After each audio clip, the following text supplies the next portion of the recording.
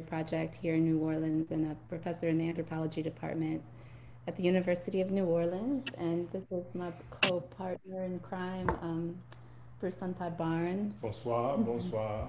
Comment tu... Um, we're excited today to put the work that we've done with Kèr Creole in conversation with some wonderful artists and scholars in New Orleans. Um, and so thank you so much, Kristina, MonaLisa, Connie, and Givonna and Marcus for being here tonight with us. Before we begin, we just wanted to honor the spirit of Big Queen Kim Bute of Fayaya and the Mandingo warriors, who was killed last week at a repast in New Orleans East. Her death has been a huge blow to our community. The Neighborhood Story Project created a book with her a number of years ago with Fayaya, and we'll miss her so much as a neighbor, a friend, and a queen whose dancing lit up everywhere she touched the ground. I just wanted to honor her spirit before we begin. So Le Kèr Creole, it means the Creole Heart, and it's a musical ethnography that Bruce and I worked on with the New Orleans Jazz National Historical Park for a number of years, and the exhibit is up at the Cabildo until September 13th. The multimedia exhibit tells the history of the language, Louisiana Creole, which is one of the most endangered in the world. For those who are not familiar with Creole as a language, it was developed by West Africans who were enslaved on plantations in Louisiana in the 1700s. Some of the first mentions of the language, in fact, come from court trials of a slave rebellion in Point Coupé Parish in 1792, where there's a record of a commandant saying about the people who revolted, I'm quoting here, "It is true that they neither understand the authentic French language nor English, but all of them understand and explain themselves perfectly well in Creole, which is a mixture of their native language and a poorly pronounced and structured French, which language is not known by all French and English citizens and inhabitants of the province, but which I, the witness, know very well." Creole began to spread in the colony, and throughout the 1800s and into the early 20th century, people of all colors and social backgrounds spoke it. Although it is sometimes referred to as broken French, it is its own language that's complete, has its own complete integrity, like any other language, and is connected to Creoles in the Caribbean and Indian Ocean. Bruce likes to say it's a francophone language with an African head sense. In Louisiana Creole, like others, verbs are not conjugated. Pronouns and time markers are put in front of verbs to indicate who and what is going on in the action. But there's also no gendered pronouns in Creole. So instead of il and elle in French or he and she in English, there's one word, which is li. So if Bruce speaks Creole, we would say li parle Creole. But if I said I spoke Creole, we would say the same. Well, if we're speaking of me in the third person, li parle Creole. Context is important for understanding what is being said. Getting into Creole means getting into another way of knowing, and that's been a really beautiful part of doing this project. In our exhibit, we wanted to highlight the life of one Creole speaker in particular, Jean or Juan San Malo, and his community of Maroons who lived in the swamps of South Louisiana in the 1780s. We don't know very much about his early life, except that he escaped from the Darensburg plantation on the German coast, which is a region where people still speak Creole today. So I was hoping, Bruce, you would take it back to that time by singing your song, San Malo. Yes, I would be happy to. Okay. I'll move over. Yeah, this is a song that we recorded, and it is the first track that's on the CD, Le Kèr Creole. So it is about San Malo, and it came just to me in a very rapid pace, riding on the wind. We happened to be in the studio recording some Creole songs, and this tune just came what we call air songs. So it's a song about San Malo who runs into the woods and is being chased, and we wouldn't have further discussion at the end of the Q&A, probably.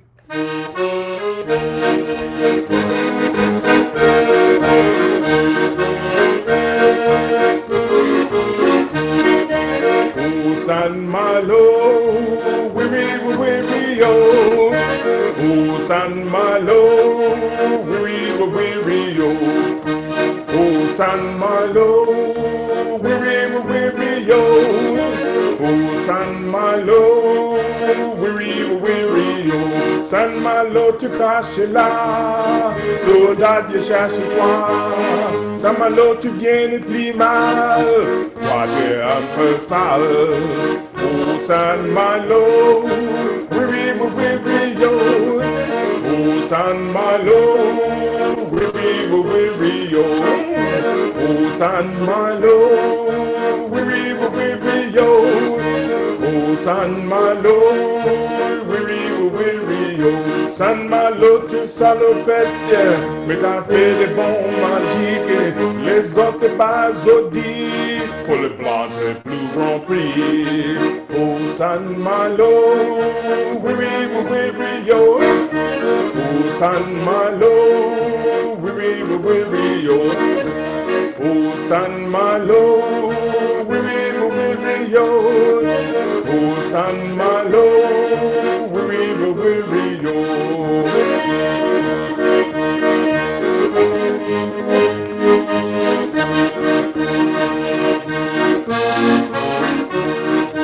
Oh, San Malo, weary, yo.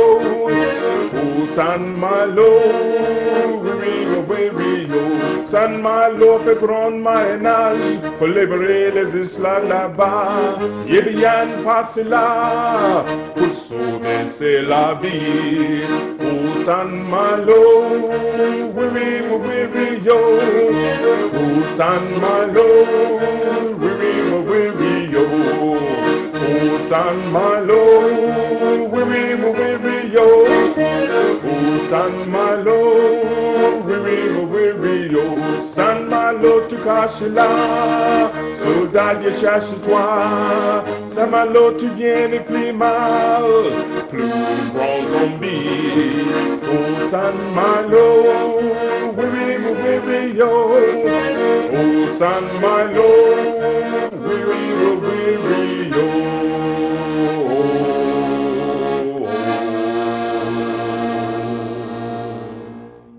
San Malo.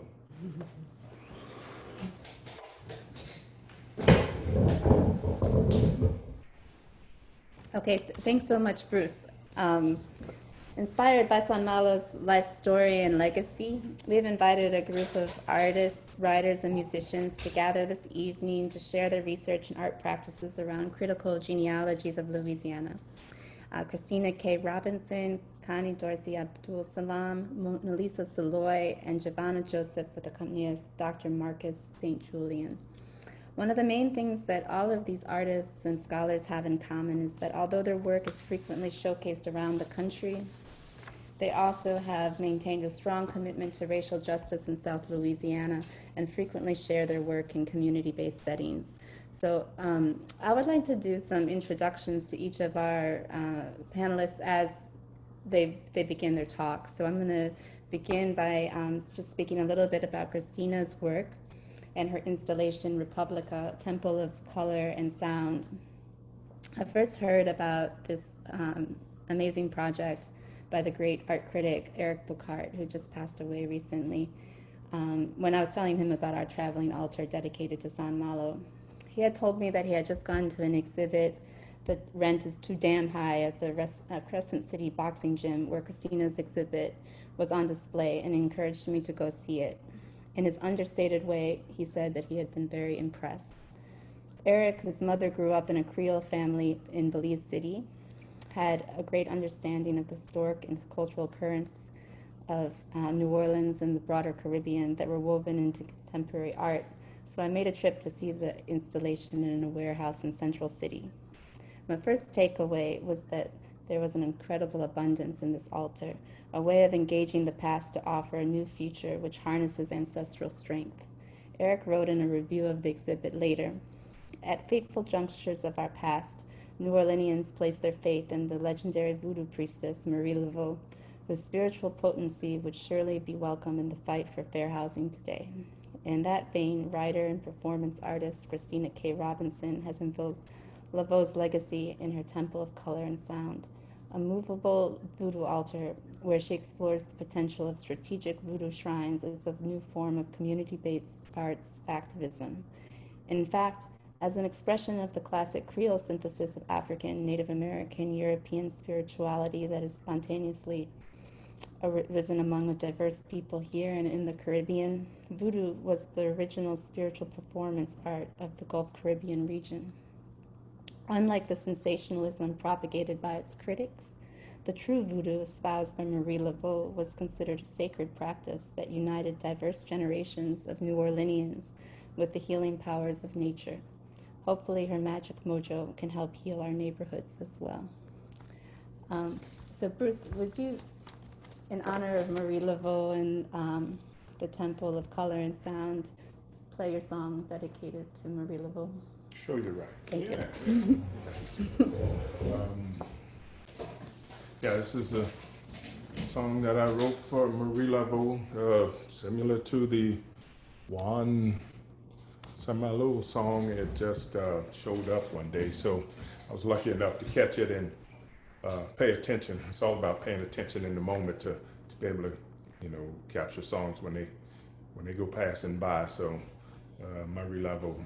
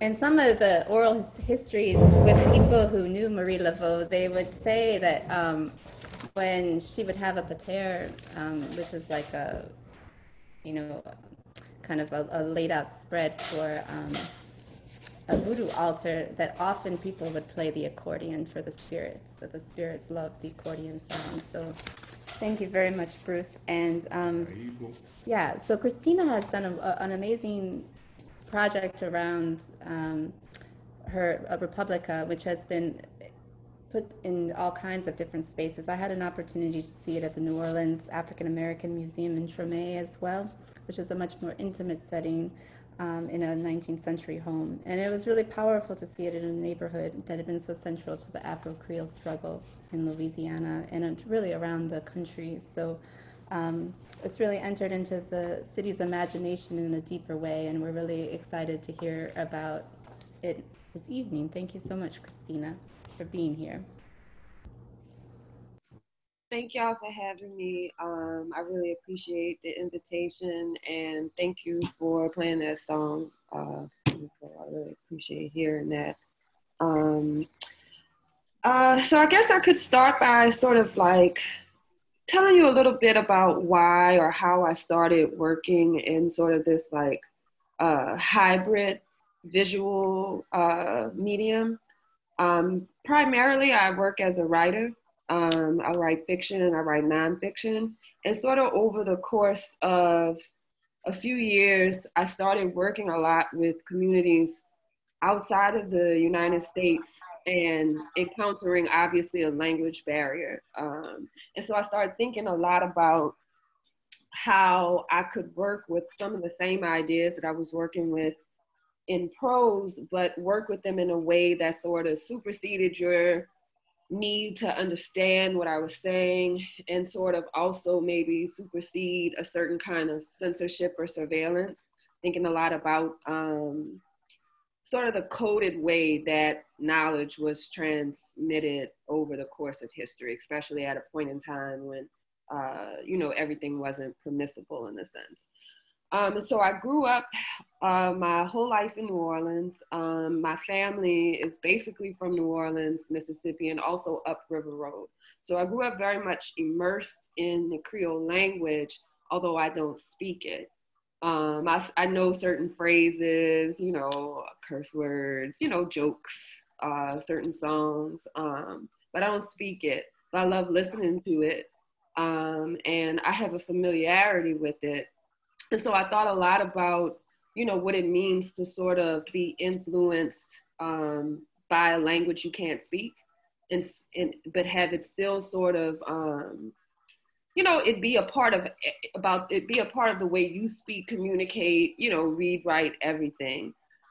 This Black Studies scholar, Fred Moten, he talks a lot about the concept of like the Black cosmopolitan as something that really began during the Middle Passage. And he talks a lot about the hold of the ship, and the hold of the ship as a language lab, essentially, where people were having to figure out a way to communicate with one another. You know, he uses this example of like a Fulani person, an Igbo person, and then trying to figure out how can we communicate with each other. Then thinking about it on the plantation site, thinking about how Creole, and it was interesting that you brought up that quote from the court records, right? So thinking about the Creole language as an insurgent thing, right? And that to have a knowledge of Creole, either linguistically or philosophically, is an insurgent sort of philosophy. And so that's kind of like the world in which Republica emerges out of. So it's thinking about Louisiana as, or reimagining Louisiana, maybe in a more accurate way, right? So if we're thinking about that early colonial moment, and some of the earliest rebellions in Louisiana being in 1729, 1730, 1731, with the Natchez and the Bambara conspiring together to possibly overthrow this colony before it ever really even gets off the ground. And so trying to think about Louisiana as really this primarily Afro-Indigenous landscape at the time, with a very, very uncertain political future. So we were taught American history, taught Manifest Destiny, and taught to think about all of what we see today as inevitable. You know, they teach you to like, oh, it was inevitable that we would be in this place that we're in today, except it was not inevitable. You know, it was a series of political actions and decisions that bring us to the point that we're at today. And any one of them could have gone a different way. And we may live in a radically different, politically, you know, constituted situation.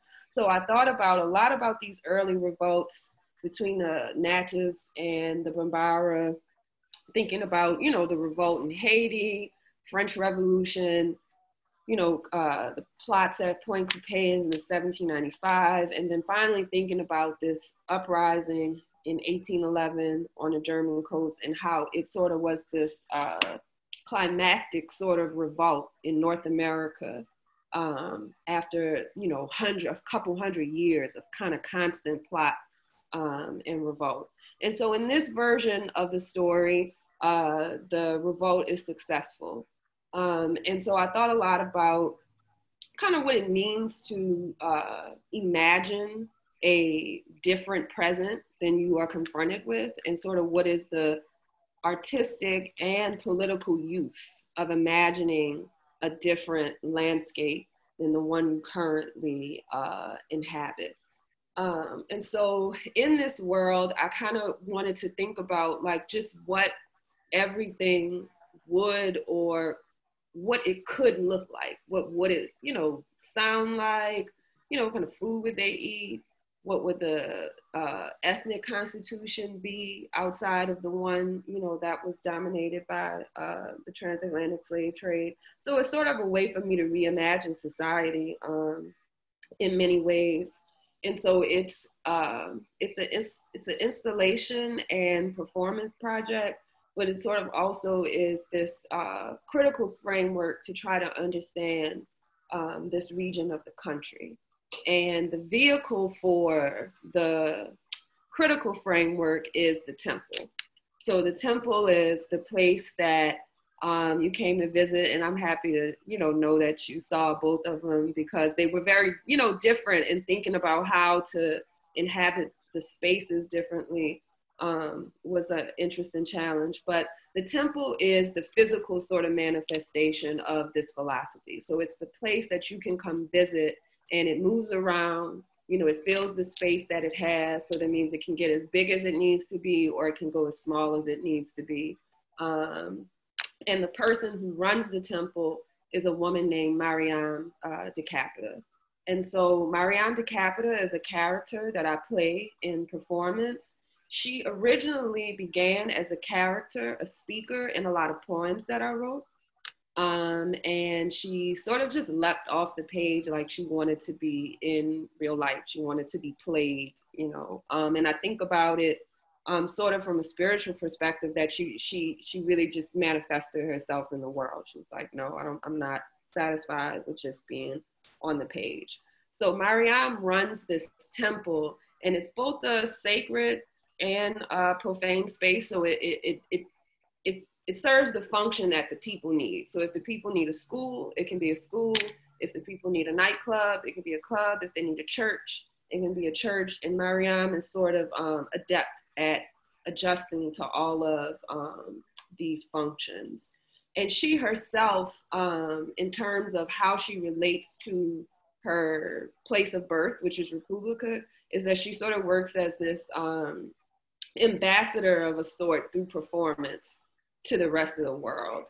And she's this bridge between the past, the present, and the future. So she sort of uses time travel to go back to the past and bring the knowledge of how Republica came to be to the and the temple itself is dedicated always to the memory of the rebels in the uprising, and in particular one, Kumana, who is sort of Mariam's guide, Kumana is one of the leaders, one of the main principal leaders of the rebellion, and they were born in, they believed Ghana, and at the time of the revolt had probably been in America less than 10 years. And so that was something, another part of the uprising of 1811 that was so powerful to me, returning to sort of this idea of the Creole as insurgent,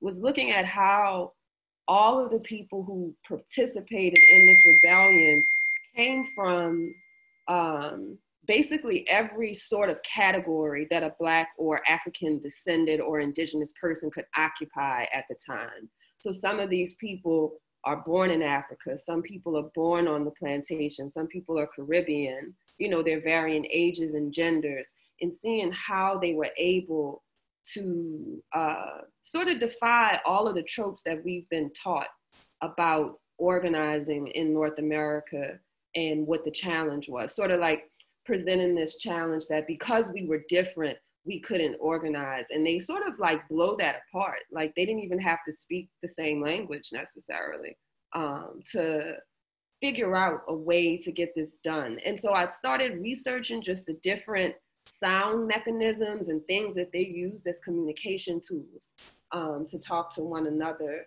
Thought a lot about Palmares in Brazil as a sort of prototype for a long-standing Maroon community. And kind of currently right now, I'm working on sort of recording and hopefully eventually filming and performing this sort of choreo poem performance piece that's based on a lot of the research I've been doing. Yeah, so kind of what I'm doing right now. Mm-hmm. Yeah. Oh, and I wanted to show you all one more thing if I had time. Do I have time? Okay. I'm gonna show you all the map. Oh, it went away. Oh, there it is. So I wanted to show you all just the map kind of Republica before I close, because it's sort of very central to the idea that I'm working with. You can kind of see that it's an inverted cutoff of North America. It's a south up map.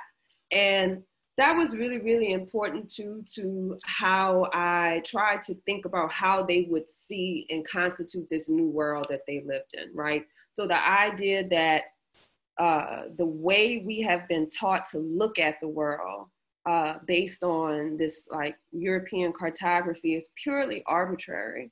You know, if you're out in outer space, it's not inherently true that the north is on top of us and the south is underneath us. You know, there's no up and down. The way this is represented in that flat map is purely based on the way Europeans saw the world.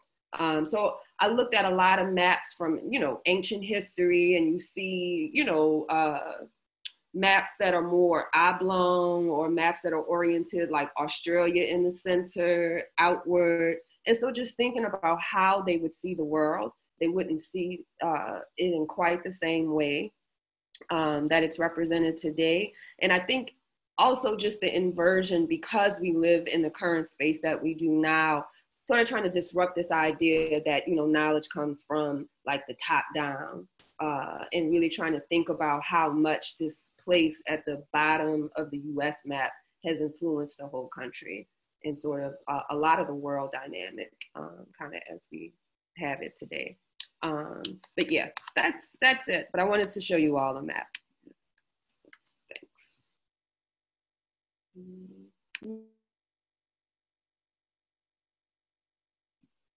Oh, I couldn't hear you. I couldn't hear you. I'm sorry, I forgot that I was muted. Yeah. On the website, are there any photos of the temple? Oh, sure. Yeah, I could show you all a few while we're here. Where is it? Yeah. So I have just some of the photos from the rent is too damn high. So this is sort of some of the photo archive from that version of the installation. And that one was in the gym in Crescent City Boxing Center, and I did it under this blue tent because I really wanted to think about sacred spaces for unhoused and displaced people. So we sort of use this big blue tent and put everything underneath there. Just trying to think about like, well, where do you go with sort of the contents of your life and your faith once you're put out of every place, you know, that had been yours. You know, especially thinking about now, we're in August, this 15-year anniversary of Katrina. You know, we've all sort of been on a really long, winding journey and taken all of these things with us. These are some of the photos from the African American Museum. And we did a version of the poem that I was speaking about, working on recording and filming that night. So it was sort of like a live performance of what I'm trying to kind of commit to film and audio. Yeah, these are just some of those. And my website is KristinaKRobinson.com, and I sort of update it with, you know, as the project grows, update the archive. Yeah. Thank you. One of the things that I love about the altar is your use of books. And yeah. Yeah, I'm a big bookworm, read a lot, taught English at Xavier for a little while. I'm a writer, so I love books. And how that kind of works its way into the characters. That one of the things that Mariam does in the temple is she does bibliomancy. And so that's sort of like her mode of insight into the future. And so we do that sometimes in live performance where you just get a book. I try to get yourself into a certain state of calm, me too, and you know, we just flip and we see what comes up. And it's usually really relevant, you know, it's usually really relevant. So that's where the books kind of play into the temple. Yeah. So your future can be in a book in some way. Or some, I love or that. Insight, yeah, or some, yeah, either your future or some like really deep insight into whatever like your current mental state is, or like whatever problem you might be like turning around in your mind. You know, typically people used the Bible to do bibliomancy traditionally, but I sort of like kind of expand on that to think about other texts that have been raised to the level of sacred. So like, you know, like Beloved, for instance, or Blue as I, like you could totally do bibliomancy with Connie Morrison, you know, at this point. So yeah, that's kind of where the books come in. Yeah. Wow. I love that. I'm gonna have to ask you to do it for me sometime. Yeah. Well, thank you so much. That was fantastic. And I know lots of people will have questions for you. Thank you all. Yeah. I'm going to try to find Connie on the... Connie, are you around? Yeah. Okay, there she is. Okay. Our next speaker is Connie Dorsey, Abdul, Salaam. And I was just going to do a short... Are you there? Yeah. I'm listed as Nina. Oh, Nina. Okay, good. Yeah. Connie, I'm just going to do a short introduction and then you'll take it away. Okay. Okay. So I met Connie a number of years ago through our work with the Black Masculine, also known as Mardi Gras Indian community. She's a professor in the Department of History at Southern University of New Orleans, an archivist, an oral historian, and curator, who has been engaged in public history in the city for decades, bridging academia, high school classrooms, and the streets, and exhibits and public programs. But I really got to know Connie one afternoon that we spent together at Bullitt's Sports Bar in the 7th Ward while I was going over edits of Kèr Creole. Bullitt's is a neighborhood institution where the Neighborhood Story Project installed the San Malo altar for St. Joseph's Night a number of years ago with the help of the 7th Ward warriors. That afternoon, Connie asked me if anyone would care about learning Creole, and I thought that was a really valid question, a question that I knew many people probably were wondering, but hadn't said out loud. With everything going on in the world, why are you trying to hold on to a dying language? I had learned to care about Creole by living in the 7th Ward and hearing in so many interviews people say that they had heard their parents speak the language but hadn't been able to learn it themselves. listening to the sadness of that loss, I began to think of Kèr Creole as a language repatriation project, a return of the language back to the parts of Louisiana where it had been lost in day-to-day life. And I had seen that happen when Bruce with the Sunpie and the Louisiana Sunspots performed at Bullets, and people began calling out phrases they remembered in Creole. It was really a special evening. And being back with Connie in that afternoon, I was just like so struck when you told me that your family was from Vacherie and Point Coupé and had spoken Creole, while you were growing up. And so I felt this was a moment where like I wanted to do some work together. I was like, here we are in this moment in time. And so this is our first opportunity where, because of coronavirus, it says my internet's unstable, so hopefully not just like a jumble of words right now, but I'm so happy that you're here with us this evening to share your work as an historian, a curator, and to share also a little bit about your family history. Yeah, thank you so much, Rachel. You can hear me okay? Yeah, I can hear you. Okay. Yeah, thank you so much for inviting me. It's an honor and a pleasure. So, yes, I'm deeply rooted in Creole culture and language. My father, he's spoke Creole in the house. He and my mom, he would really mix his English with Creole. And sometimes I say, Mom, what is that talking about? She say, oh, he's just mixing Creole with English. So my grandfather, he's from Point Coupé. So, that's deep in Creole language there. My grandmother, I can remember, all my grandparents spoke Creole. And I can hear her now, on the front porch, early in the morning, front porch of her house, because every summer we would visit. And it was such a pleasure to go to St. Rose, Louisiana and visit. But early in the morning, her sister lived next door.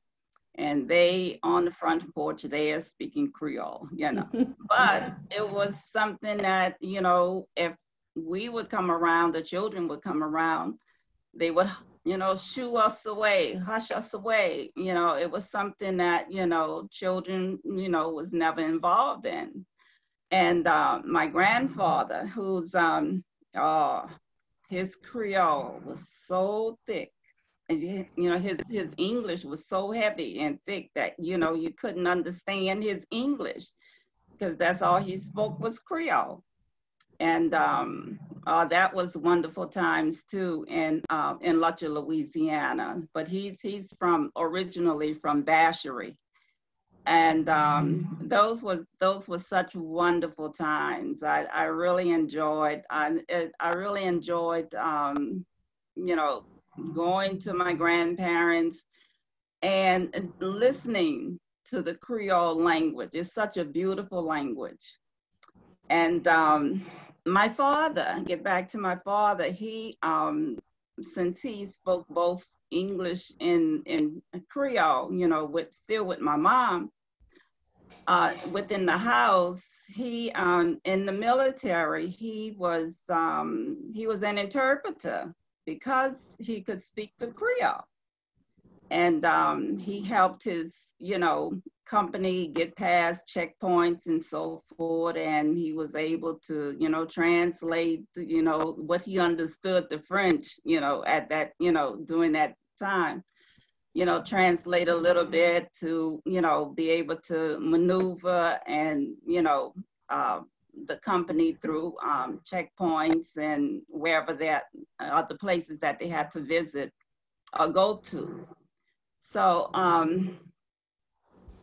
but that was my experience with the Creole language in my family.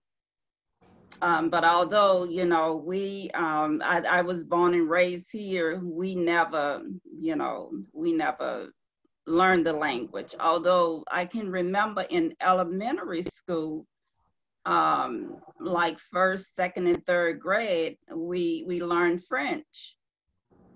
It, you know, not the Creole French, because I understand now that they're in the Lafayette region, they're bringing back that language, the Creole language. But it was, I can remember first, second, and third grade, we was taught French. But I never really spoke the language. It's little small words that I can remember, you know, or can make out. But you know, I really wish that I would have learned that language. But like I said, it was a closed off language. It was a language that, you know, never was taught to the children. You know, if we, you know, play around, we would pick it up or something. But that's as far as, you know, it goes with that. Connie, do you think? I'm sorry. I was just going to say, do you think, as you know, now that you're an educator, looking back on that, the fact that French as a language was not permitted in the schools and was kind of outlawed as a teaching instruction was one of the reasons why perhaps your family was not wanting you to speak it, or? You know, that's something that I often wonder about still today. You know, I really don't know, you know, I really don't know. But, you know, it's something that I just don't know why it was so forbidden, you know, for children to learn the language. You know, if we, you know, hung around and, you know, it wasn't visible within adults, you know, range, maybe we could have picked up some like that, you know, but to sit down and teach, you know, no, it never was. It never was allowed. And like I said, it's something that I still, you know, often think about today, you know. Yeah. But my project that I'm working on is a continuation of my graduate project that I co-curated in 2007. And that project was, it was presented at the University of Northern Iowa. And the name of that was Body Art, Adornment Across Cultures. And that project consisted of 4 components. It consisted of body piercing, tattooing, hair braiding, and scarification. My part in that particular project was the hair braiding. What I did was I interviewed hair braiders in the Waterloo and Cedar Falls area. And I sit down and talk with them and their clients, and, you know, to get a feel of how are they coming up with all these elaborate hair braiding styles. So many of the braiders, they never was like, it was something that a craft that they learned on their own. And as far as the elaborate hairstyles that they would perform on their clients, they really had no, it was just something that they just thought of. So that was in the exhibit along with their interviews. So the project that I'm working on now, like I said, is a continuation, and it's reclaiming our heritage, traditional West African coiffure. This is this project is really like I would say a 360-degree history of traditional West African coiffure. coiffure hairstyles. So, and it contains, it's 3 components. It's a lecture, an exhibit, and a PowerPoint slide. And it started out just something locally at Southern University, where I would photograph the students who wear the traditional West African coiffure. And then it eventually evolved into a traveling exhibit in which I bought the exhibit and the lecture to 2 high schools here in New Orleans, St. Mary's Academy and also St. Cat's, formerly Xavier Prep. And the students, they were very receptive, and they just thought that, oh, it's just, you know, something about hair braiding, how to do braids, how to wear different styles of braid. But the lecture is, like I said, it's a 360-degree historical lecture that begins with African hairstyles before the Europeans arrived. And it leads into the maintenance of hairstyles, how African men, women, and children maintain their hair. And then it goes into the Europeans. Once the Europeans arrived, what the Europeans saw, although during this period they did not take pictures or anything, but what they did was they wrote about in their journals and also drew the things that Africans did on in their daily lives. And what fascinated these Europeans so much was that the hairstyles, they often wrote and commented on the elaborate hairstyles that they saw. Now we talking about 15th and 16th century Europeans, voyagers who, you know, went to the continent of Africa, mainly West Africa. And they wrote about and drew the pictures of all the elaborate hairstyles that they saw. And next, the lecture takes us, takes the students or the audience into the slave trade. Once the slaves arrived in America, they no longer could take care of their hairs. They really maintain their hair or even keep up with the hairstyles that they once did in their country. And the lecture goes on to talk about after emancipation, and also the 20s, the 30s, the 40s, how African hair, how African Americans assimilated to European standards of beauty. And then the lecture goes into the 60s, where the Black Power movement came in, and everyone was wearing the afros, going back to their natural roots. And then the lecture further goes into the 70s, the 80s, the 90s, and now the 2000s. So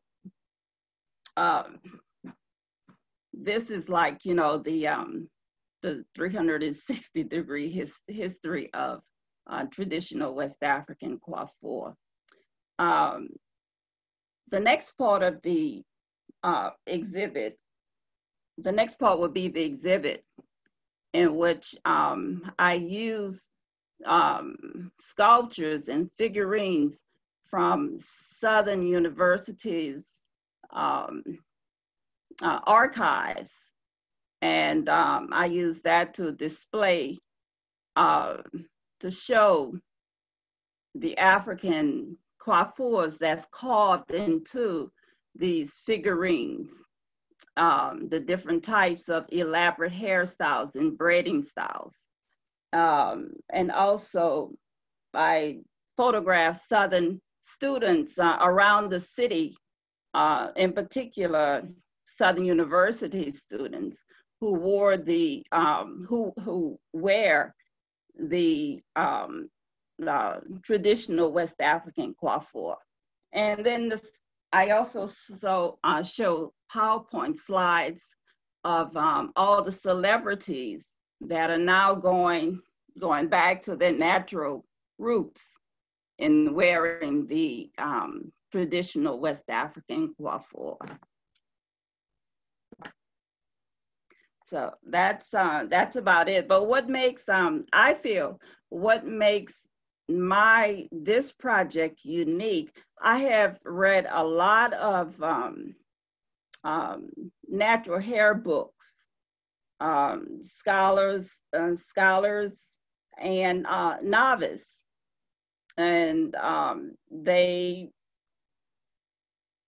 have never touched on the type of research that I'm doing now, in which I have found these voyages, or these Europeans that have gone to the continent of Africa as early as the 15th and 16th century. And they have witnessed these elaborate hairstyles and drew them out and wrote about them. So, you know, that's as far as I've gotten with my research with this. And Connie, do you have a few of the, earlier you were showing us a few of the yeah, let's see. This is a student who's wearing lift it up a little bit more. Traditional West African coiffure. The braiding, this is just a simple braiding style, but I juxtapose it with this to show that on the figurines and the sculptures, the same hairstyles. Wow. And I have, this is a student also, and which I photographed. And this, I found this picture here. This is a stamp that's from the early 19th century. So you see the similarities. So, you know, I tell these students that they think that they have, you know, come up with something brand new and very creative. But I tell them that, you know, this is not new. This has been going on for as long as we can remember. Like I said, this is a stamp, and this stamp is from the early 19th century. This is also a photograph that was taken in 1914. And this is a student who's wearing the same hairstyle. Oh, wow. And I let them know, I said, we have always, because they think that, you know, they're placing beadwork and coins in the cowrie shells attached to their hair. I let them know that that's not anything new. It's been going on. 1914, and this is 2019. This is another picture. We see this style a lot. And this is a carving with a similar hairstyle.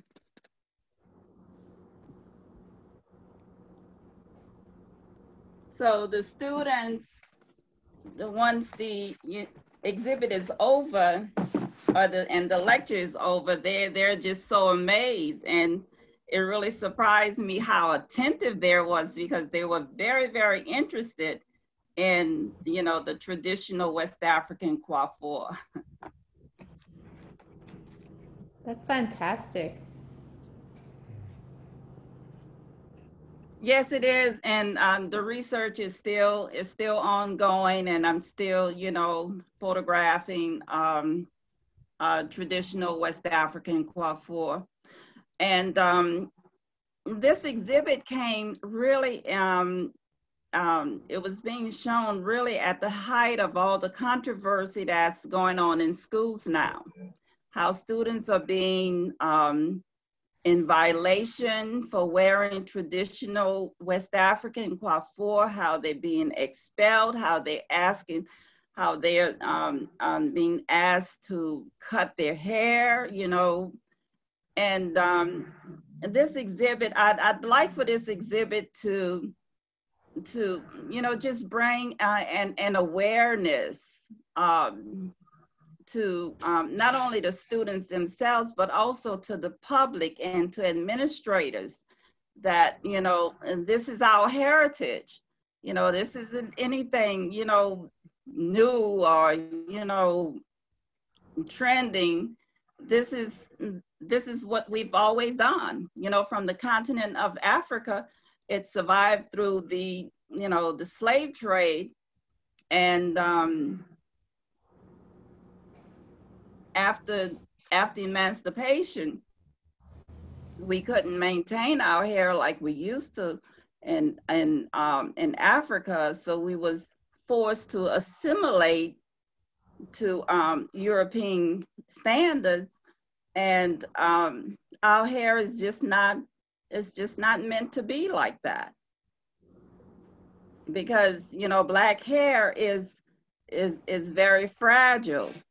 We in our natural state, black hair in its natural state, we cannot comb it with a regular comb. It's meant to be a wide tooth comb is meant to be used on black hair.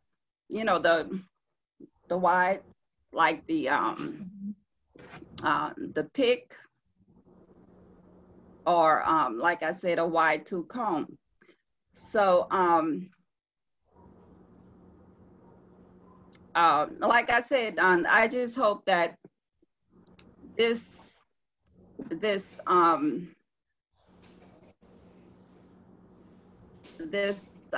exhibit, would help, would bring about some sort of change in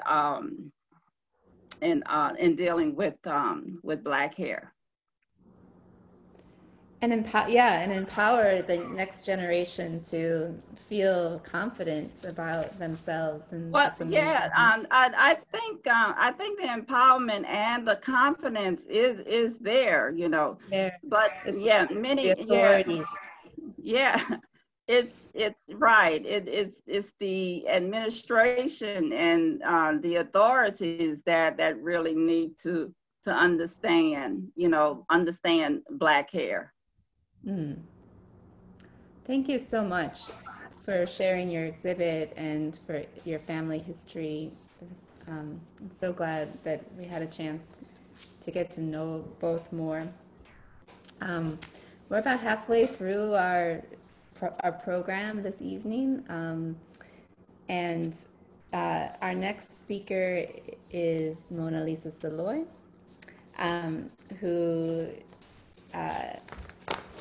is a poet and educator and folklorist that I've known for a long time. I met MonaLisa through one of her poems, My Mother is the Daughter of a Slave, that I saw on a broadside many, many years ago at the New Orleans Center for Creative Arts, which had produced it for a reading that she had given. I was in my early 20s and teaching high school creative writing at John McDonough Senior High, and when I read it, I felt as if the city had opened up to me in another way. Her use of personal narrative woven through the history of this place and the details of the neighborhood made me feel a true deeper connection to where I lived.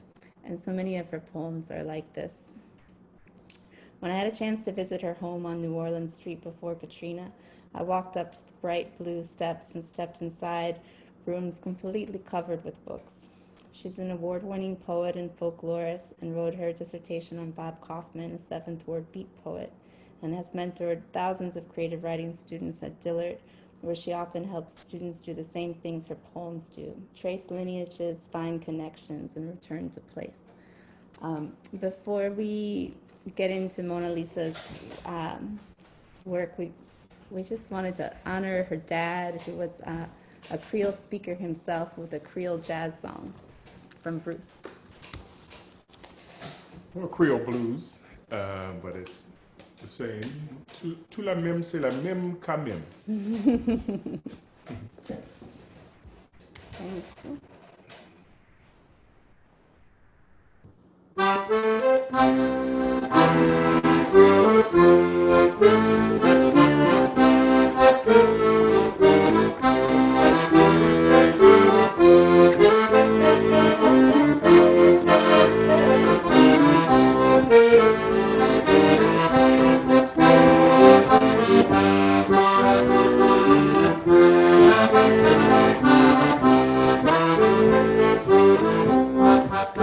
Jolie fille,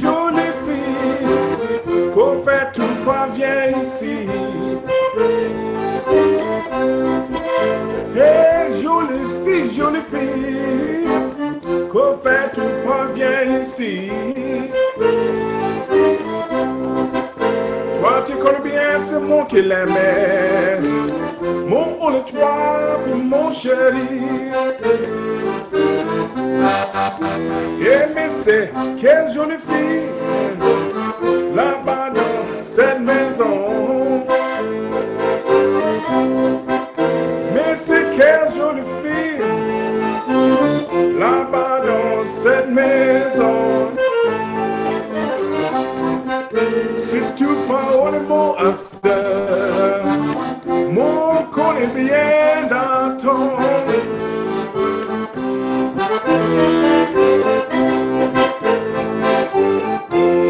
Alors je dis plus,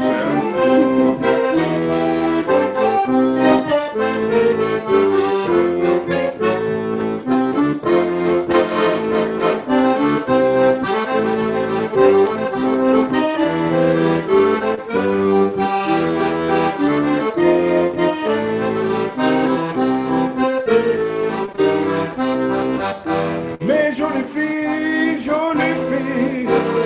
qu'on fait tout pas viens ici. Hey, jolie fille, qu'on fait tout pas viens ici.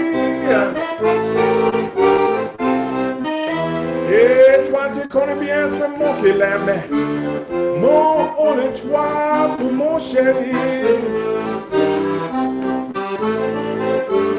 Mais c'est quelle jolie fille là-bas dans cette maison. Et mais c'est quelle jolie petite fille là-bas dans cette maison. Mais où tu restes, chien? Toi c'est ton nom. Si tu parles le mot à cette heure, mon connaît bien d'attendre.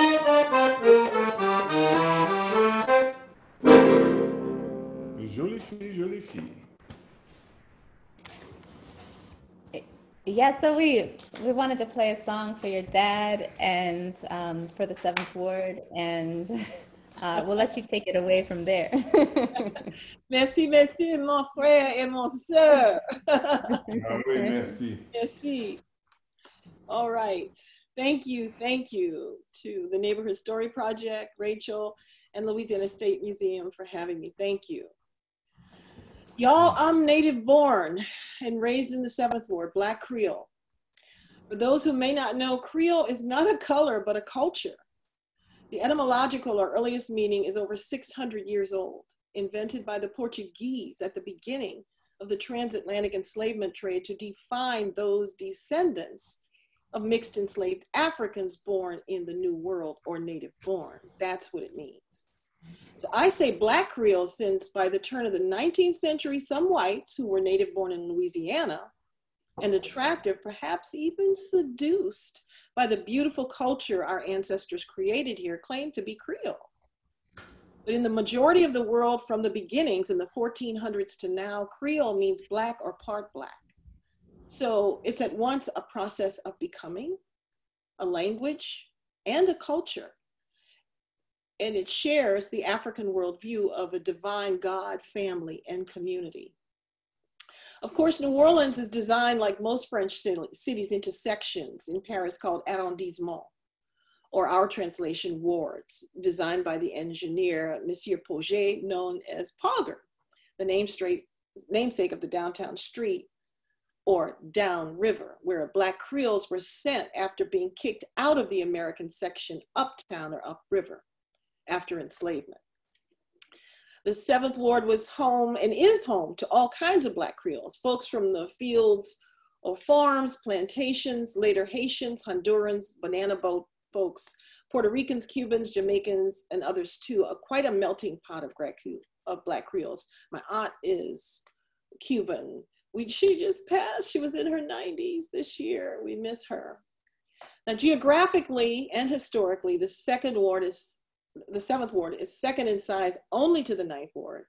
It begins historically at the Mississippi River to Lake Pontchartrain, bordered between Elysian Fields Avenue and Esplanade.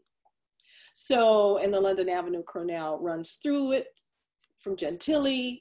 Dillard University is in the 7th Ward, as well as a large part of the University of New Orleans campus near the lakefront. The fairgrounds, the New Orleans Jazz and Heritage Festival is there, and just back from Esplanade, as well as St. Louis Cemetery No. 3, and Frenchman Street, where there was a lot of food and live music. So, interestingly, the New Orleans and Pontchartrain Railway, which was the first U.S. railroad away from the Atlantic coast, ran for a century along Elysian Fields Avenue between the riverfront and the famous camps at Milneburg. And so Black Creoles settled all over this area. It's also home to St. Augustine High School and their Marching 100. St. Aug High led the way to battling segregation in New Orleans. Those successful legal battles were mounted by the school and another famous 7th Ward resident, A.P. Turo, which resulted in the desegregation of high school athletics in Louisiana, so that by the end of the 1960s, St. Aug teams could play against white teams from white schools. And famous St. Aug alums, 3 mayors, Sidney Bartholomew, one of the Hydels,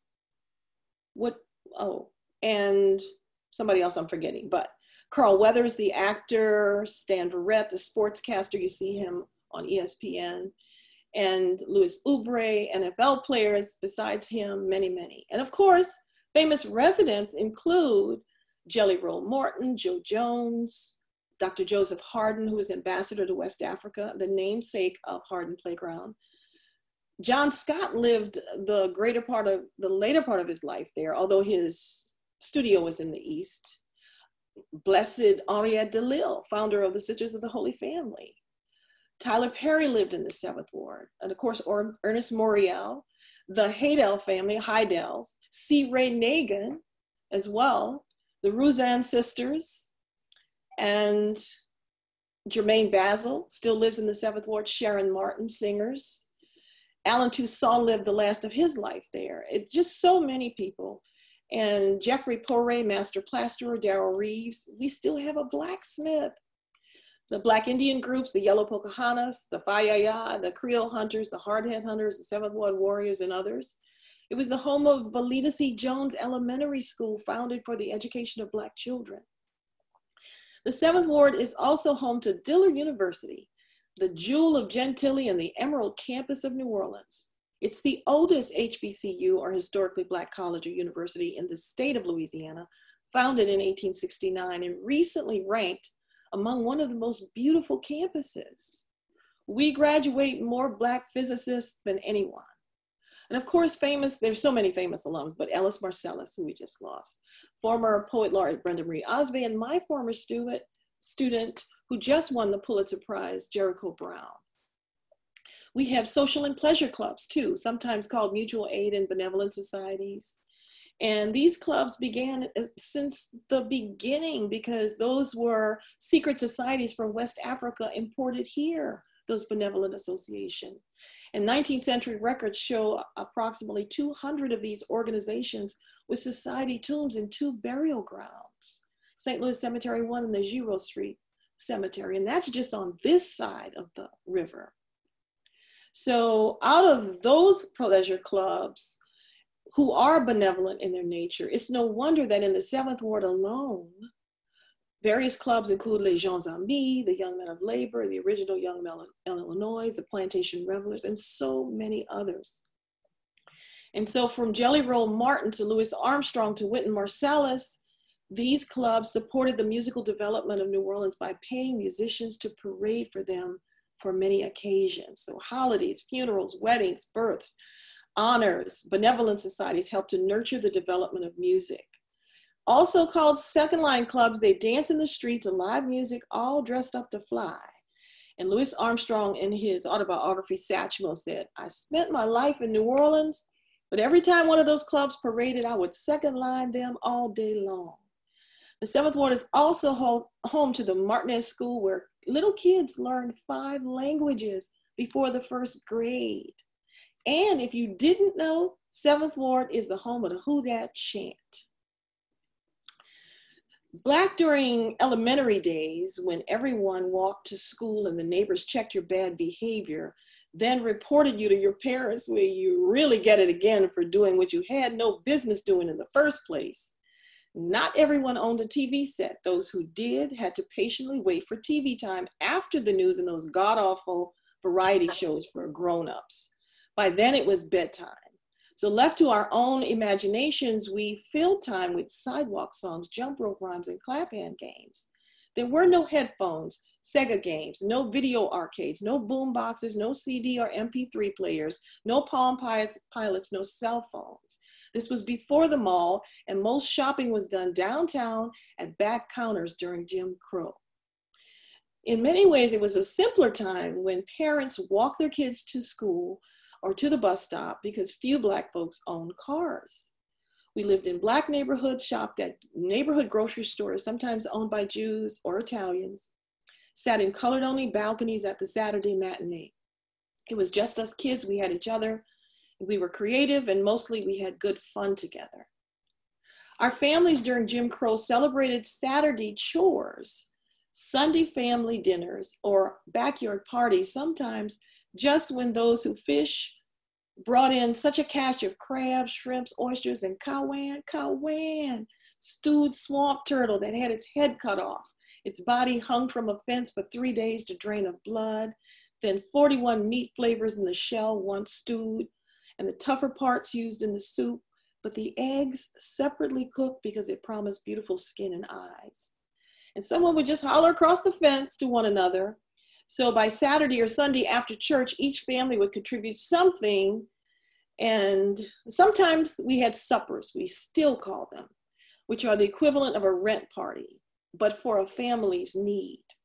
You turn a backyard into a nightclub in a hurry with cloth-covered tables, a setup, ice soda cups, BYOB, bring your own booze or buy beer there, and live music, all the way live. Younger folks did waistline parties. The fee to enter was your waistline inches, and then eat whatever's served. Cheese squares on toothpicks stuck to half an orange to look like a Sputnik. Sweet days. In those days, kids were kids and were not allowed to hear grown-up talk. Often adults spoke Creole and did not teach it to us kids, so we wouldn't know what was being said. That was kapu, or bad luck. And it was since we lost that, a lot of language, it left us only with favorite lines, mostly bad words like gulifa, or greedy, or some I can't say here, but sweeter sounds in terms of endearment, like bébé for baby, many, many terms of endearment. Or sayings like, Lord TBB, saying, let me tell you something. So, Lord TBB, you can't kill bad grass from the 7th Ward. Why not teach Creole? Like immigrants, our parents instilled American English for survival. Code switching was expected. You speak one way at home and another in the world. Definitely no backwater Creole, which was associated with enslavement era. Plaçage, where rich white men kept Black Creole girls by contract, a fake marriage. So the effort was for protection of Black Creole kids' futures, much in the same way that recently immigrated Latino kids must learn English and are taught not to sound Latino, to blend in, to enable advancement, gain survival. Black Creole men mostly were skilled laborers or musicians. Mr. Pete around the corner repaired boots, shoes, belts, made belts, leather bags, or the Delarose brothers made fine men's shoes. My dad was a master carpenter and a jack of all trades. According to Jeffrey Porre, who's a master plasterer, does $1 million homes now, his dad and mine did work together, especially what we call coupe de main, all hands together. When someone needed a room added, all the skilled men helped. The women cooked red beans and rice and fed the men, and the men did the work.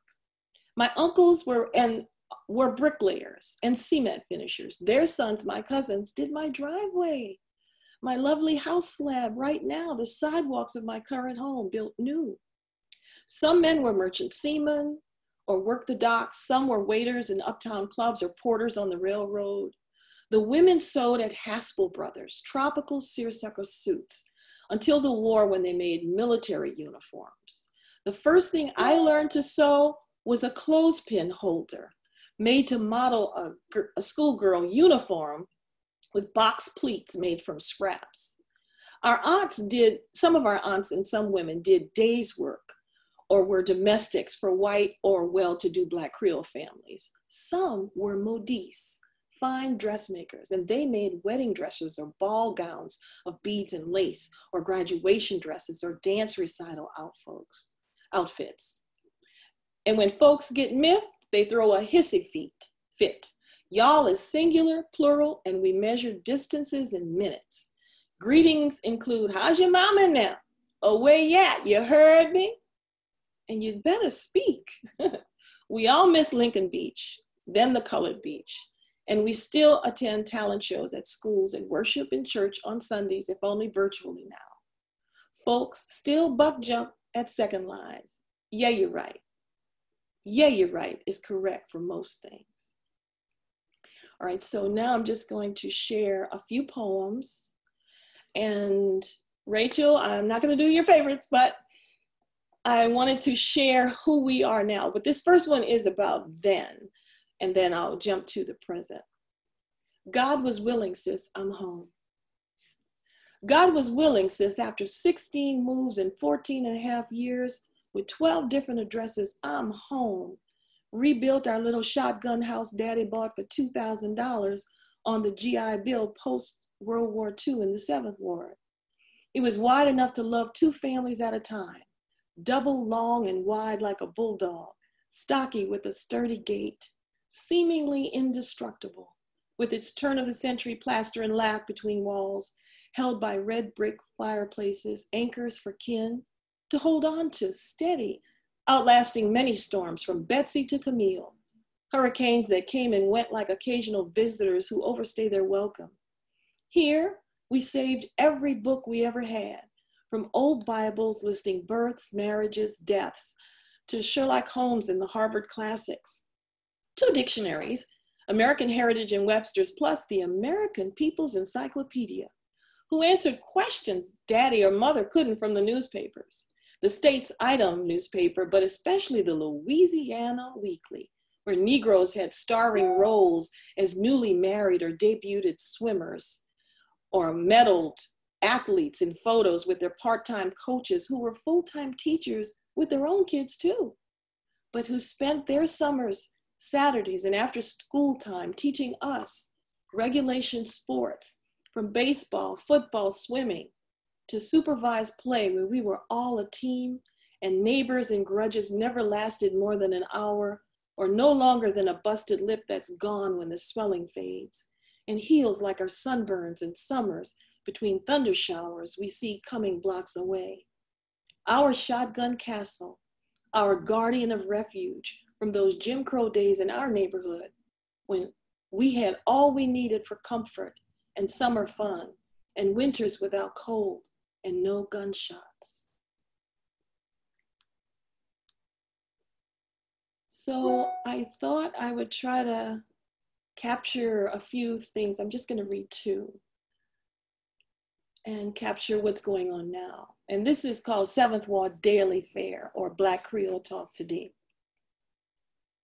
In the Crescent City, we live on the inside of good luck, the right side of blessings, past front porch steps and banquets where we're a giving thanks and praying town. Contrary to popular opinion, there's more churches than bars.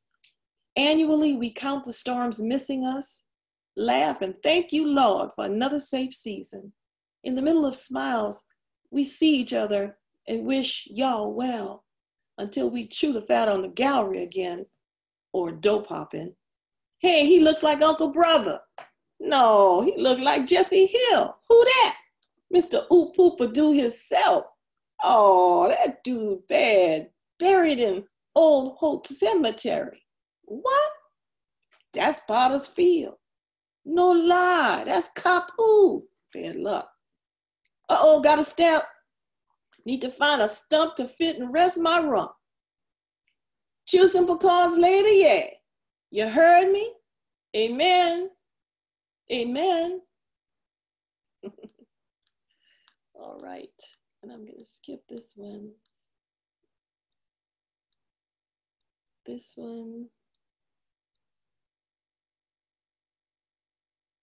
is called Lockdown. 2020. Well, it's official. We marched into this. Everyone's on lockdown. Happy now? Even the Irish Channel had to cancel St. Patrick's Day bashes. COVID-19 more deadly than the flu, killing Black folks mostly. Well, welcome to America again. No time to be incognito. Folks formerly too ashamed to admit they also do Black talk among each other, tweeting their fantasy future of Blackity where we can just be our beautiful Black selves. Better wash your hands, keep your fingers out of your face, cover your muzzles, eyes too, and well, wash hands a long, long time. Then singing all the birthday song got old real quick. So I jammed while scrubbing with the Dixie cup singing, I go, I go, I go, I go on day. Giacomo fino anande, Giacomo finane, Giacomo finane. Only I sing the whole thing. Perfect for smiles and booty shakes. Maybe a bit longer, but happy all the while like Pharrell. Then by April, no Easter parade, no church baskets, no church celebrations. April, indeed, the cruelest month. Culture bearers not covered by anyone. No Black Indians masking, no Chawa on St. Joseph the Workers' Day. Hospitality workers out of luck, God bless them. Free Wi-Fi that sucks. Free movies we've all seen a dozen times. There's no restart to this leap year. Already years long, it seems, kids climbing kitchen walls and neighbor fences. Island, 6, he says he's forgetting his classmates' names. My dog Big Easy wonders why I'm home so much. His sweet eyes speak, you again? What gives? My new perfume is hand sanitizer 2020. They say the Great Plague or Black Death was from 1665 to 1666, the cholera epidemic from 1830 and by 32 in the United States, the Spanish flu 100 years ago, and now COVID. There is some cause for celebration. 3 Black writers win the Pulitzer Prize in literature, and Ida B. Wells gets a special citation and $50,000 if forthcoming. Let's see, when did she die? Okay, it's been 150 plus days. So now for washing accompaniment, I graduate to another NOLA standard from the meters. They all ask for you. They all ask for you. The monkeys ask, the tigers ask, and the elephant asked me too. While scrubbing dirt and cheeky virus residue down the drain. Gonna shake it all off, shake my shoulders in time, since summer comes a cruel second for the shake up of sidewalk, neck choking lynching of another brother. So I celebrate in honor of George Floyd, Breonna Martin, Alton Sterling, Tamir Rice, Michael Brown, Eric Garner, and all those unnamed tragic deaths at the hands of racist cops hired to protect and serve. I'll sing my heart out while I can in case I'm next. I'm gonna lay down my burdens down by the riverside, down by the riverside, down by the riverside. Gonna lay down my burdens down by the riverside and study war no more. Thank you.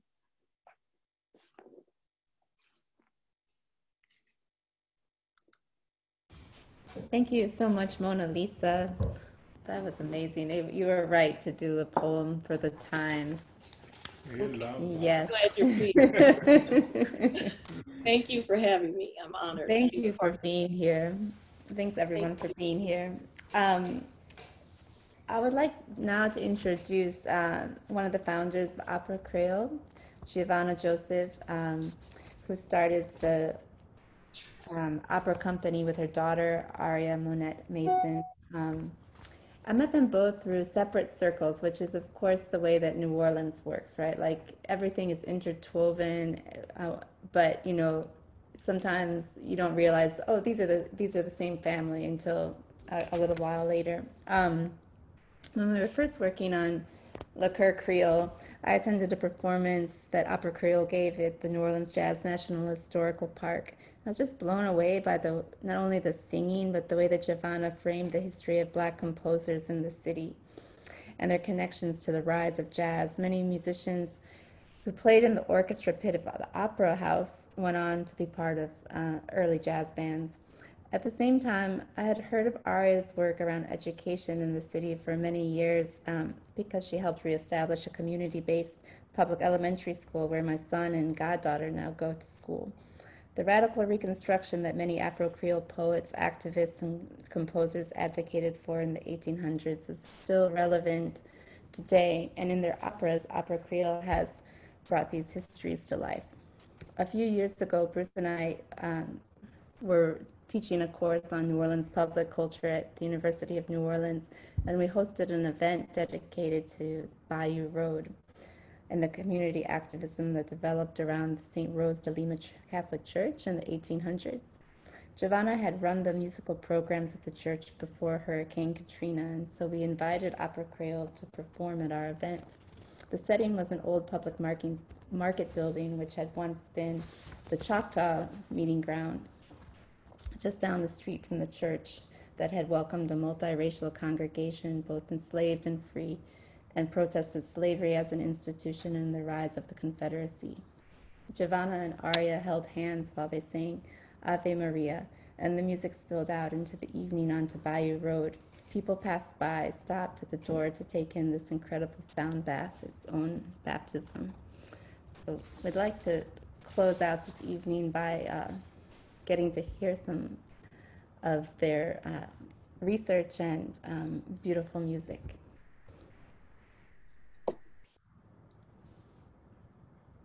Hello, Rachel. Hello. It's a pleasure to be here. You know, the New York Times referred to OperaCréole as making small steps at dismantling the whiteness of opera. And when we think of opera, that is what we think of, as something that is not our music. It's something that is not our heritage. And the plan and the mission of OperaCréole is to change history, is to bring real history to life, our full history, all that we have given to America around the world musically, and especially to New Orleans. One of the things that we are happy to talk about today is the opera that we wrote for New Orleans Tricentennial, that we wanted to take the opportunity to highlight these people that have been fighting for change, who've been subversive to the system, and get beyond this idea of Creoles or free people of color being of elitists and not being invested in their native New Orleans. So my daughter and I, Aria Mason, I'm so happy to have her with me. We've been working very hard at dismantling the perceptions of what people of color have brought to the music world. And in New Orleans, music is our genealogy. If you want to understand New Orleans, look at the music. I'm also very happy to have my longtime friend here with me, Dr. Marcus St. Julien. And it was his sister, Thais St. Julien, that actually gave me my very first piece of music by a Creole composer. And we have worked together over the years, and he worked with me on one of the sections of this opera in the way that I wanted to open it. Someone mentioned Henriette Delille, and we think of her as a potential saint. She is the venerable Mother Henriette Delille, founder of the Sisters of the Holy Family. And if she is canonized, will be the first African-American Creole to be canonized as a saint. I wanted to open our opera with her because, or in memory of her, when Sister Juliette Godin sings about her and sings to her, because she was a holy woman, but she was subversive. That she risked, and the other sisters risked their lives to teach the slaves to read. They risked their lives and convinced our bishop that, well, how can they learn their catechism if they can't read? And they gave their lives to the poor, to the elderly, you know, and it's a very powerful group of Black women. And in this era where we're looking at the joyous rise of Kamala Harris as new vice president, presidential nominee, I wanted to start with this hymn that Dr. Marcus St. Julien actually wrote for Henriette Delille, where he praises her as an example of how we should be in the person that gives our lives in service to the enslaved, to the infirmed, to the elderly. And it's a beautiful hymn that he wrote just about just before the time she was declared venerable. So we want to start this. This is how our opera opens. It's 1863. The Union has just come into New Orleans, and the sisters are thinking about now they get the opportunity to prepare the slaves for their freedom. They've taught them to read. They're preparing them for their freedom now. And so they stop and sing this in memory of Henriette Delille, who had just recently died and did not live to see this portion. So it's in French, but basically it's just a wonderful piece, thanking her for being the servant of the people.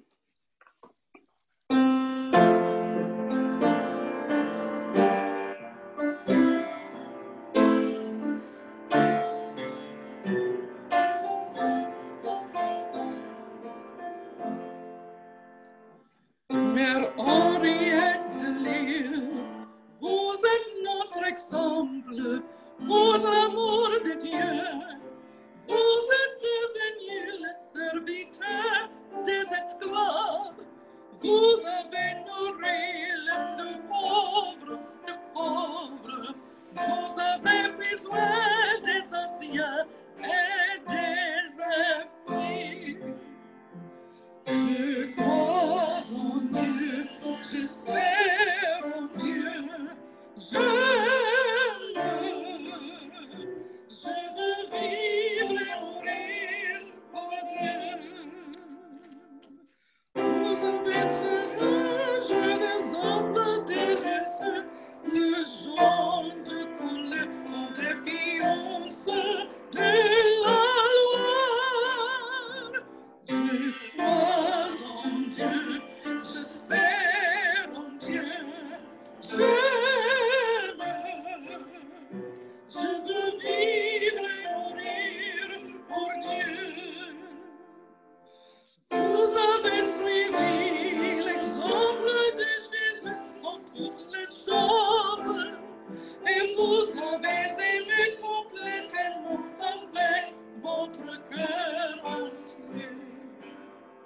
Je crois en Dieu, j'espère en Dieu, j'aime, je veux vivre et mourir pour Dieu. I live and die for God. That's what she says in her actual words.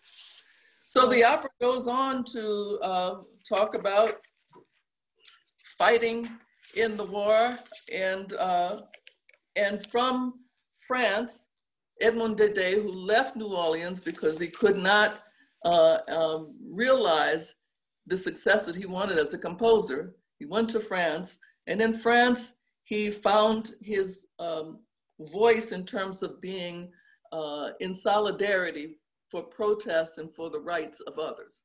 He had gone down to Algeria and saw the Arabs fighting against a British invasion. And so he wrote this aria that was to be included in his last opera, the Pledge of the Arab. And it's just a great piece that he wrote in the 1860s when we were in the middle of New Orleans pushing for our rights. Le Serment de l'Arabe.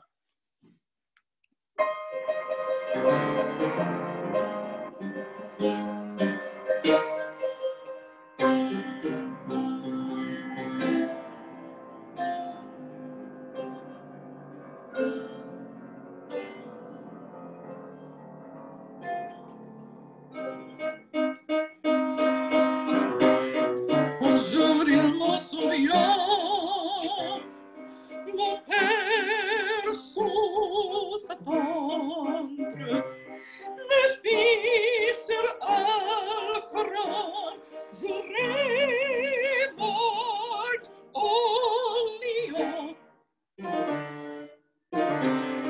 Puis ayant sur mon front, posé sa main sondiante, son âme s'envola vers d'autres régions. Aujourd'hui que mon bras est manié une arme, que mon haine grandit, comme grandit l'enfant. Obscur rugissement, au-delà l'arme, je passe l'arme à le soleil brûlant. N'était pas les oreilles dans notre saint prophète, par notre poison, maître de l'univers,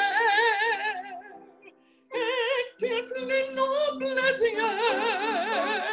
était plus belle veine, et chassant lion dans notre vaste désert.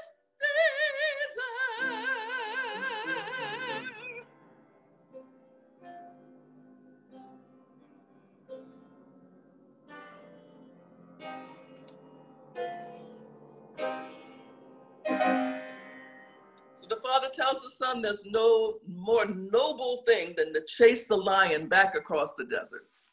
So it's a great, great piece showing of our strength in classical music to still be fighters of freedom. We don't often think of opera in that way, but it is really a wonderful way to think about it. And if nothing else, we think of great opera stars that just in standing in their excellence have made a difference in the perception of people of color. Now, New Orleans, unbeknownst to most people, is the first city of opera. The first opera ever performed in North America was performed here in 1796. And from 1796 to 1912, if I remember, there were 5 opera houses. And in those opera houses, free men of color were in the orchestra pits. So they played these wonderful American debuts of French opera. They were educated in France and they came back to share their work here.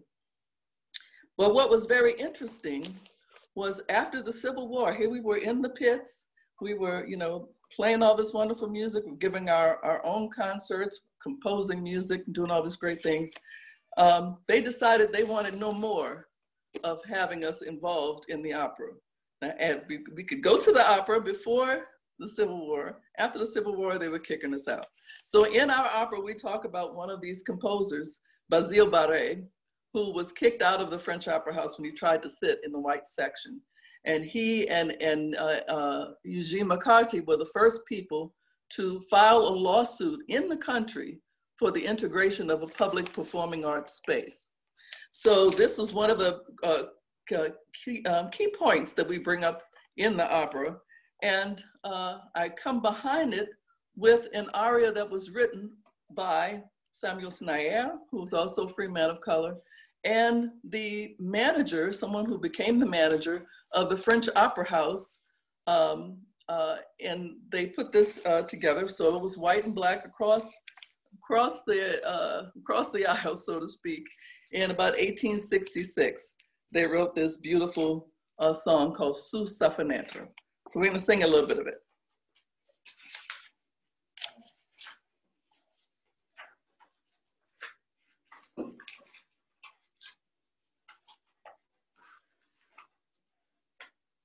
While he's looking for that, we'll talk a little bit more about it. So now, when we talk about people being, you got it? Okay. When we talk about people being in the orchestra pits of the opera houses, to really make a clear point as to how many free people of color were skilled in this way. In 1840, the first independent orchestra was formed by 100 men, mostly free men of color and a few whites. So we were a significant portion of the opera and classical world of New Orleans. So here's Sous sa fenêtre.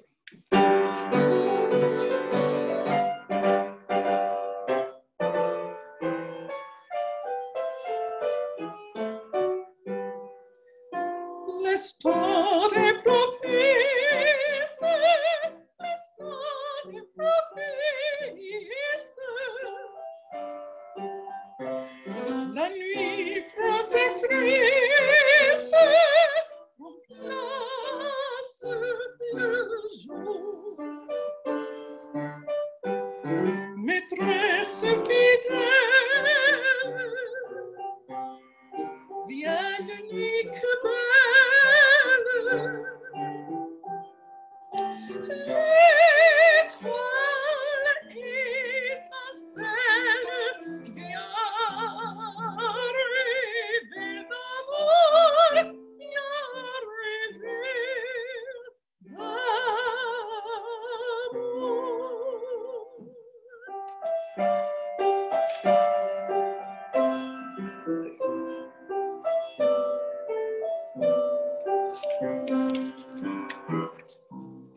So in the interest of time, I'm going to shorten some of the things that we sing because I really want to talk more about what they're about. So Edmond Dede, who I mentioned earlier, was born in New Orleans about 1827. He was a third generation free person of color. He was not of mixed race. He was considered a Creole because everyone who was born in the New World considered Creole. And he is one of our most successful composers that he wrote here as well as in France. At least he wrote 5 operas and 6 opera comiques and hundreds of classical works.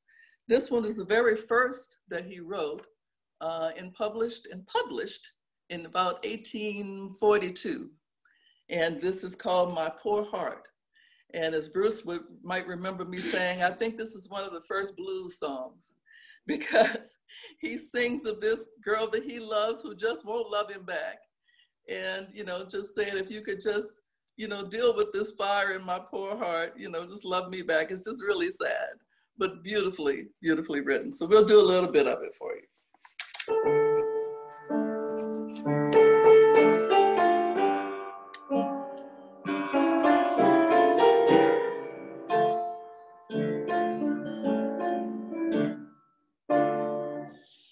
Quand je te vois, oh ma blonde créole, sur ton balcon, je crois voir une livre auréole ornée ton front. Divine enfant, chaque jour je t'implore avec orgueil de partager la flamme qui dévore mon pauvre cœur, mon pauvre cœur.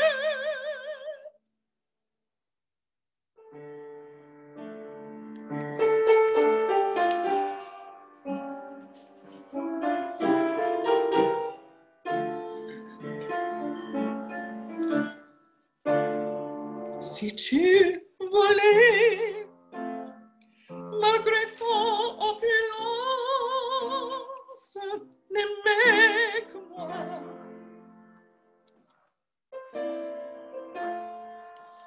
tu me dirais, pour calmer ma souffrance,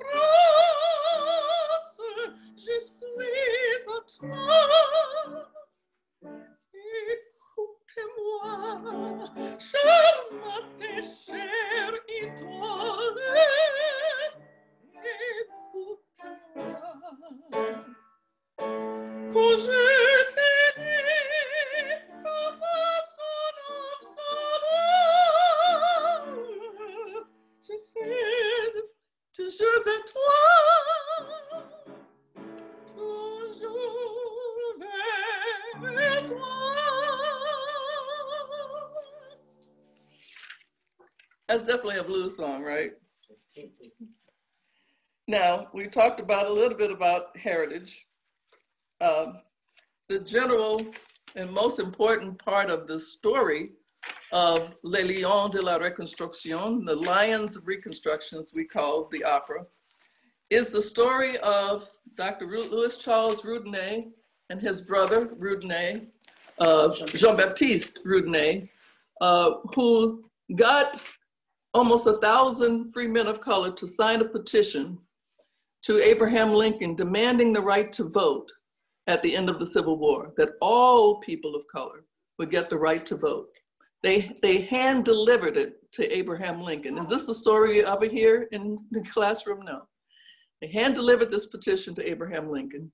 And he, after Frederick Douglass, who apparently had been reading Dr. Roudenay's newspaper here in New Orleans, Frederick Douglass spoke to him and said, you've got to take care of New Orleans.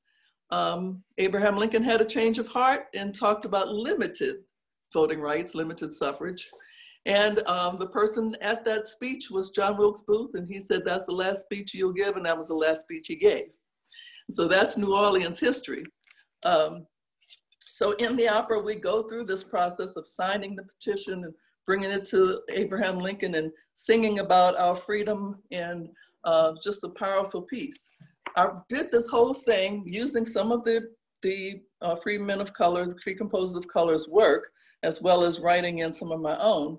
It wasn't until I was finished and saw the full petition to see my last name, Joseph, in one of the signatures. 2 Josephs, 2 Augustes, which is also my family name. So I was blown away that I may have actually been telling my own history. We talked about the Creole language. My paternal grandmother spoke it. My maternal grandfather spoke it. And I'm told that they flat out said that you were beaten in school if you tried to speak it. My grandmother really said that they beat it mostly out of her. So we did not get the advantage. Sometimes she would tell me how pronunciations of things might sound different.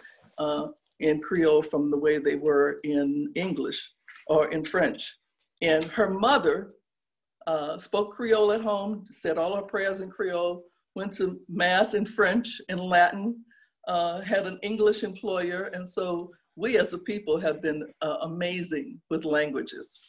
But I like to do this particular Creole song that we also incorporated in the opera because it's a look at one of the things that we are trying to work against in OperaCréole, this idea of the uppity free person of color that's just, you know, just a show off, and the enslaved person is looking at them like, you know, I'm gonna make fun of them because they're just really not, they're not giving anything to what it is that we're trying to do here.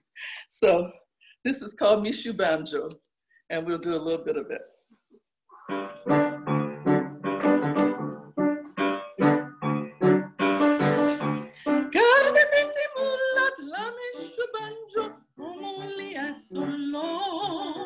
Chapeau sur côté, Michel Banjo, bandine à la queue.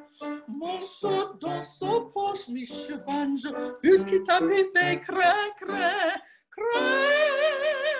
Garde petit moulin, la Michel Banjo, comme on lit à son long.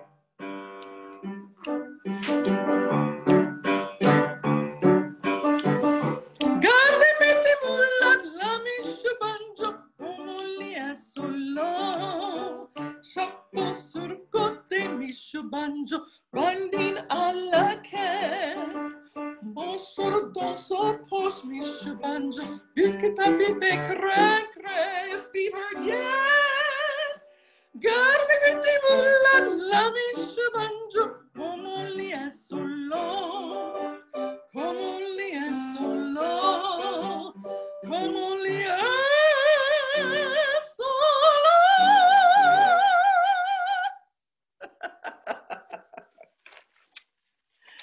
So we are in process. This is a one-act opera, and all of the greats are in it. Rudolph Dedune, Samuel Snayer, the composer, Basile Barre, the composer, Edmond Dede, the composer, are represented also in character in this opera, and we are expanding it. We really want to incorporate more of the African tradition. We do have, this is in a scene that takes place in Congo Square. And so we are in the process of expanding and looking at doing a book about the Black contribution to opera in New Orleans, to really go through all of the operas that we composed and we presented over the years as far back as the 1860s. So it's a great and wonderful, wonderful history. Do you want to introduce your granddaughter? I would like to introduce my granddaughter. We have the Diva 3.0 has come into the world as a miracle. She was born 4 months early and was 1 pound, 8 ounces. And she came out of the NICU just about 2 weeks ago. She's now 8 pounds, 11 ounces, and she is just fabulous and enjoying all of our singing and responding to it. So this is Amara Cecile Josephine Mason Foss. And for those of you just coming in, this is my daughter, Aria Mason, Aria Mason Foss. I'm Diva 2.0. She's Diva 2.0, I'm 1.0. I started the whole mess. So one of the things that is that you sung for her is the Fé Dodo. Right? I've been singing to her in Creole. I've been singing the Fé Dodo, which is go to sleep, a lullaby, in Creole. And I've also been singing Cher mon l'aime toi, which means dear I love you so. And we go on to say Comme petit cochon l'aime la boue, which means I love you like a pig loves mud. So she is a Creole descendant both on my side of the family, and my husband, who is a descendant of German coast settler Jean-Jacques Foss, who was an Alsatian. And so she has Creole blood on both sides of the tale. And I have also been working on learning the language myself through Facebook groups and through the Memrise app, which I highly recommend to anybody if they want to try to reclaim some of their heritage language for themselves. UNESCO has declared the Louisiana Creole as one of the world's endangered languages. So it is up to us to try to reclaim that part of our history. One of the things that's been our greatest joy is that some of the work that we've done has been nationally recognized. One of which is an opera written by the son of a New Orleans free composer of color who was born in Paris and studied under the great French composer Massenet. And in 1903, he debuted his opera called La Flamenca, and it never came to America. It was never performed here until we performed it in 2017. And so this is the work that we're doing. We're researching and finding those things that have been lost or rarely performed on the main opera stage. Or suppressed deliberately. Suppressed deliberately. And I have spent some time taking part in symposiums around opera and race to look at how things are being cast, to look at who's being hired backstage, especially Lord hair and makeup. And we're doing this work that you don't normally associate with opera, but we are certainly glad and blessed to be able to do it. So come out and see us. You see an OperaCréole production, you're gonna see the best looking colored people on stage because I don't play around when it comes to hair, makeup, or lighting. And something that speaks to historicity of the period that we're researching and the story that we want to tell. And we'll also entertain you along the way. So we're so thankful for this, and bien merci. Bonsoir vous autres. Say good night, Amara. Anything else, Rachel, that I'm missing? It was fantastic. I'm so glad to see you, Aria, and to see the new baby. Yeah. Et toi, tu parles créole joliment bon là. Yes. Merci, mon cher. All right. Thank you. Do y'all have some time to stay for some questions? If we have people that would like to engage with the different participants, we have a little bit of time. We can open it up. Okay, sure. It was so much fun. Thank you, all of you. It was wonderful. And the music, and I love the historical context. Thank you. And the hair and the performance. Oh my God, thank you. So honored to be in this number. Thank you. Yeah, it was fantastic to hear the conversations that were woven through, you know, like, Sarah, are you here? I'm here. Do you want to open up the chat if people want? Yeah, so there's been some great conversation in the chat about that. I think the conversation continued, but if there's anything else that our panelists or other folks want to add in this section about the influences and origins of Louisiana Creole and distinctions from Cajun French. And I'm looking to see if I missed any other questions, but please feel free to add, if you have any questions, add them in the chat or unmute yourself if you'd like. I just got a question, will this recording be posted? Yes, you'll get an email with a link to this recording hopefully tomorrow, and we'll also post it on the Facebook page.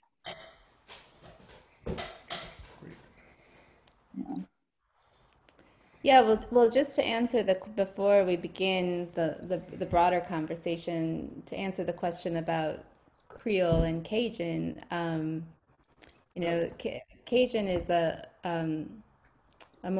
recent ethnic designation that came from people who were, oh wait, am I? Okay, you left, you're gone. Am I? Now you're back.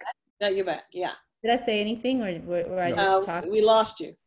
Okay, sorry. So just before we open it up to the general conversation, and I would love to hear our panelists be able to maybe talk to each other for a minute. But in terms of the question about Cajun and Creole language, the Cajun language comes from the migration of Acadians from Canada, from originally from Brittany through Canada, that were expelled in the 1700s and were offered land by the Spanish colonial government. And so they settled in around St. James Parish and then in more southwest Louisiana, and that language is connected to that history. And I think, I mentioned at the beginning, but also MonaLisa spoke of it as well, that Creole is really a language that developed from enslaved Africans. And so although people have lived close together and there is overlap in the way that people speak, they have different roots. Would you like to add anything about? Oh yeah, it's the Creole language in Louisiana is not different than Creole languages all around the world, especially in places where colonies were. So you could include all of Louisiana, probably adjacent parts of Mississippi, probably adjacent parts of all of the Caribbean, Guyana, Southeast Asia, West Africa, all of these places. But it is these are places where people created languages out of necessity. Creole being a multifaceted language that allowed enslaved Africans to be able to speak a language that was somewhat based off of French or English or Spanish or Dutch or Portuguese in front of people who held them in bondage, and they couldn't understand what they were saying. So first and foremost, a language that was built out of necessity and defense. But Louisiana Creole is its own thing, and probably has at least two different branches that developed over time. And the earliest starting in 17, 19, or 20, which some people years ago would call Mississippi Creole versus Tesh Creole, which they assigned along waterways, but it's much more complicated than that. The people who have created designations but didn't necessarily ask the people who created the language what they called it, just like Native Americans. Yep, and I agree. I'll just add one little thing, and then I want to just open it up to our panelists that, when you look at the scholarship of languages around West African languages, most of, like in Yoruba and LA and other and also Congolese languages, articles are at the back of words. So you would say, instead of my friend, friend my, right? And so when Africans were hearing words in French, they were still, of course, associating grammar patterns from their own languages. And so those things were transposed into Creoles. In Haiti, it's more direct in terms, like you would say, zami moi, and my friend, but the moi would be at the back of the word. But in Creole, in Louisiana, there's all kinds of moments like that where it's a blend of languages. So you'll have an example where you'll say la rue, and it's the road, but la rue is actually the noun. They're putting the article into the word itself because it would make sense like that in a West African language. Yeah, it's the essence of Creole. Yeah, and so the rhythms, yeah, the rhythms are different, and also the liaisons that happen in French for French speakers. You have the Z's that occur not in the written form of French, but in the connections between articles and the things. So the Z's will get attached in Creole to the beginning of words. Les amis, like Zydeco. Les amis. Would add also that, Louisiana French, which is what linguists now call Cajun French, and Louisiana Creole are sister languages. They share vocabulary. Well, those are two or three different things, though. So right, I would say they really are. But what I was going to say was that the whole identity of Cajun as this separate, totally segregated thing from Louisiana Creole identity is relatively recent. As not really became more racialized over time. Not really. The Acadians were free. Black Creoles were descendants of enslaved. They weren't white yet. But Creoles were also free. Right. Thank you. They weren't white yet. They weren't white yet. They got real white. If you look at documentation when they're first brought here, they're known as Acadian Creoles. Right. Right. So there was no distinction of calling them Cajuns. They intermarried with Louisiana Creoles. And eventually. How no Black Thibodeaux and God shows and Robichaux. We are one people who speak many languages, but that's an important distinction to keep in mind that we are all related to one another. Yeah, that they become white over time. Yeah. Yeah, again, as white people. And who hasn't said, "I'm hungry me"? That's how we say it. I'm hungry me. Yep, say it all the time. That's right. No, we say, "I'm hungry me." Yes, indeed. Interesting in some ways that my grandmother would say things it was a while before I understood what she was doing in making the change of things that she understood in Creole into an English word. So one day she said she wanted to take me downtown. She wanted to go shopping. So it's like, okay, we're gonna get on the bus, go to Canal Street. She says, "I gotta go buy me a waist." And I said, "You can do that?" I thought she meant a physical waist, but she was calling that a blouse. Yeah. So that was some way that she translated something into a waist. And she then would tell me to go save the dishes. Save the dishes, and different things like that. That's how and make groceries. Make groceries. It's it's a translation of the Creole. Absolutely. Right. So it's funny when you think back on what older people used to say. And to some people, y'all talk strange, but it always makes sense when you go back. I love save. We don't talk about save enough. Yeah, save something, put it away. Yeah. Save the groceries now. But what she was really saying was she didn't remember. Yeah. And I study. And so understanding, the root of that was much more helpful to me, because I was just like, those are two different things that she means. But when my mother explained to me, her first language isn't English, that actually helped me a lot. You guys are bringing back old memories. Yeah. Another one is the rest day, to rest or to stay gets translated, where do you stay in New Orleans? It's like, yeah. Do rest.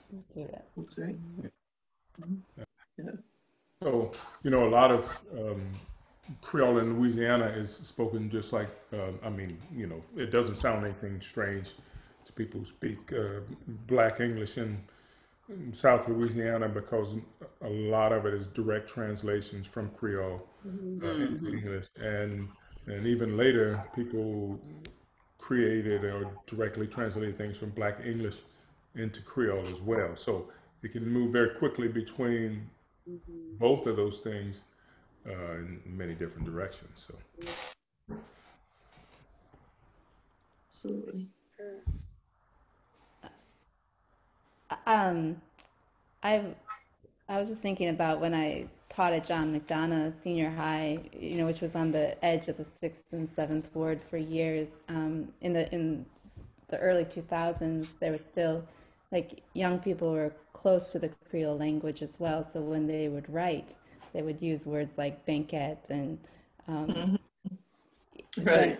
When they were comfortable, the Creole inflection always came out too, which was super beautiful to hear. Right. And I'm just so appreciative of all of y'all's work around holding on, and not just holding on, but continuing to keep these ways of knowing in amongst us. You know what I mean? It really is a decolonizing project that we're continuing to do, and we're constantly having to decolonize ourselves. Yep. From Thank you for that. Yeah, Rachel, and you're so hip. I myself am like an ongoing project, and I just like, you know, my time either with your all's art or in conversation or in you know, MonaLisa's, you know, ongoing engagement with the Neighborhood Story Project over the years. I just deeply appreciate how you've committed to place. Yeah. I have a question. Oh no. She's on mute. Okay. Is there does other people have questions for our panelists? Because I don't need to dominate the conversation. This lady's talking, Reggie. She needs to unmute. Oh, no. Okay. No? Okay. Hi. Well, first of all, I want to thank you guys. This has been amazing.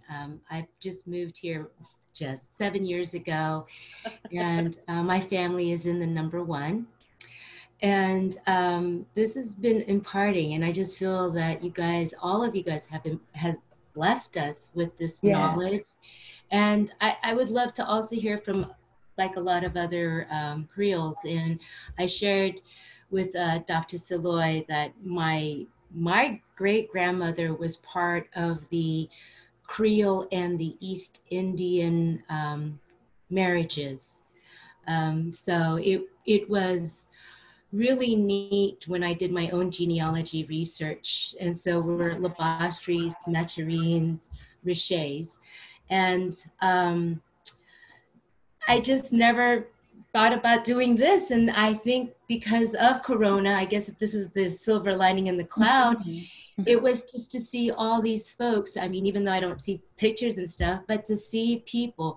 So just a heads up, my grandmother migrated to San Francisco. So my mother is Hawaiian and my father is from here. And we go back so many generations, but you guys really, just the ideas of Henriette DeLille and you singing it, I had just read about her, Miss Givonna. And so I was like, oh, wow, this is amazing. Just even, oh my gosh, Kristina K. Robinson, you look like my little baby sister. I was like, I need to get Rosie here. This is amazing, you know? I really come from even though you say San Francisco is diverse, when I moved here, I said, this was the San Francisco of the 80s here, because this is true diversity where we all could come together and not hurt each other and speak our mind freely. I was able to get this here for the last 7 years. July 23rd was my 7th year here, and I felt at home. I'm just blessed, and I want to bless you guys as well. Just thank you. I don't really have any questions, just, I don't know. Thank you so much. Yeah. Oh, and I was able to live in my great-grandfather's house for a little bit. So that was kind of neat too. So thank you. Sweet. Hello, everyone. I just wanted to take this time to thank you guys as well.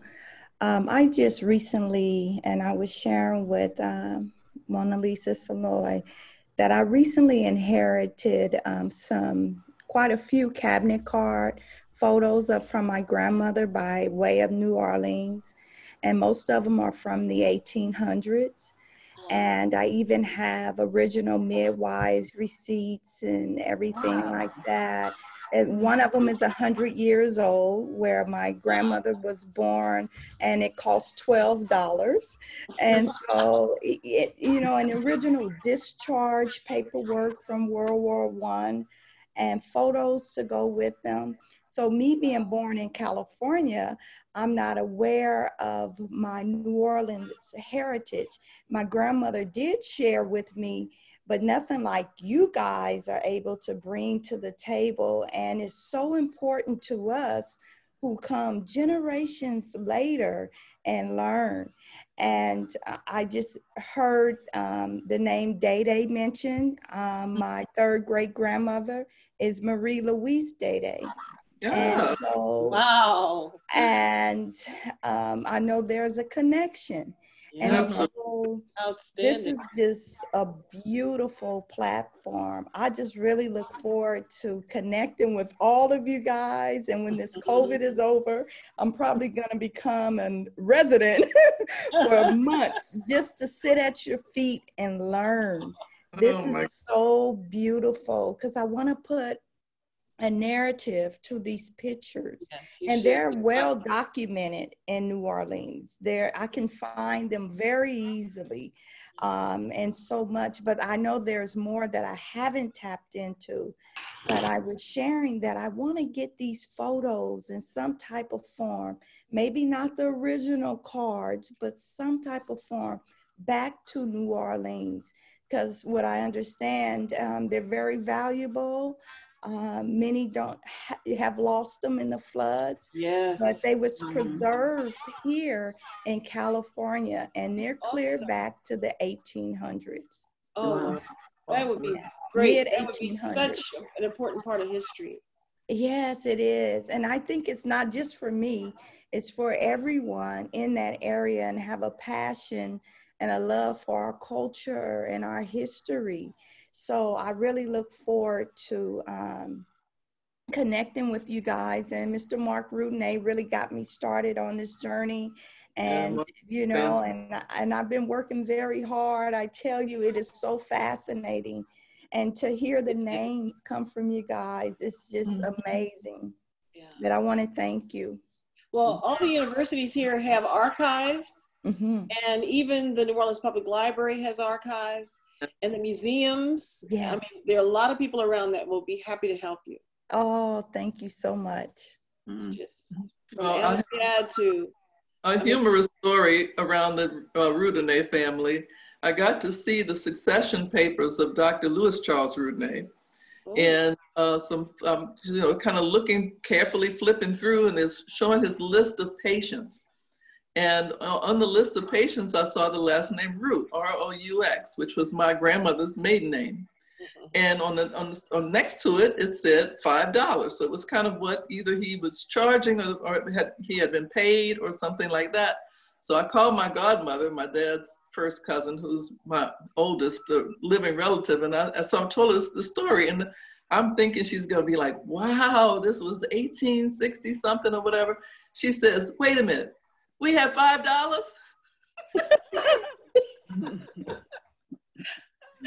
priceless. That was a lot of money then. Yeah, it was. I see also we have a question from Desiree Evans. If you want to unmute yourself, feel free to do so. Thank you. Hey, all. Thank you so much for a beautiful presentation. I love learning so much from all of our different scholars and artists here tonight. I actually was wondering a lot. It was mentioned several times about Louisiana Creole as a dying language. UNESCO has named it as one of the most at-risk languages. Have there been I guess, attempts to try to bring it into schools, into different programs? I grew up in Southwest Louisiana, and so Codafil was really huge. Part of Codafil, which is like the Council on French Language, started in the late 70s. So we had a lot of French in the school, but it was definitely like proper French and or Cajun French. So we really never had an introduction to Black Creole or language or culture. And so it's something I had to learn later, many, many years into adulthood. And from my parents and grandparents, like many of you, they spoke it amongst each other, but didn't teach it to us. My mother told me stories of them being whipped and spanked in schools for speaking Creole. And so when it came to our generation, Generation X and Millennial, we were just taught not to speak it at all. And so it took a lot of intervening elders to try to kind of find remnants of the languages. Although fortunately for a lot of us, we had Zydeco, and so we learned a lot of our Creole from the music itself. Unfortunately.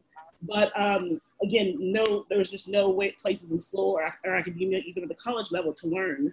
I'm just wondering if there are institutions or community groups out there who are doing that kind of work in Louisiana schools. Thank you, guys.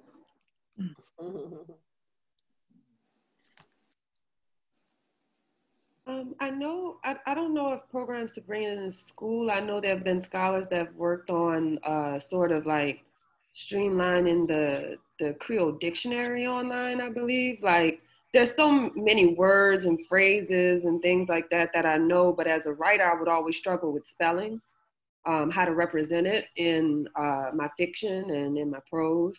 So I found that online dictionary very helpful, but I'm not aware of a formalized program in school. Right. Yeah. Yeah. I'm not either, but I do know that in the Lafayette region, they are bringing in the Cajun French into the schools. They are teaching the children Cajun in the Lafayette region. Yeah. You definitely learned Cajun, but there was like no attempt at anything Creole. So it was very, yeah. I'll jump in here because I was the one who brought up the UNESCO piece. I think that there has been more of a push, especially in the last 5 years, to kind of change the narrative, like I was saying, around Cajun versus Creole and what's native and what's not, and Cajun country and all of this, all of the branding that we've been undergoing in the state over the last 50 years that has somewhat given a very narrow picture of what Louisiana language and Louisiana history are. I think that there's been push to kind of lobby Cofounders to try to bring Louisiana Creole into schools, as well as ULL's program where they teach Louisiana French. Also bring Creole as a academic program, as well as at LSU. My friend Christophe Landry has an online website, Louisiana Historic and Cultural Vistas, where he sells flashcards in Louisiana Creole.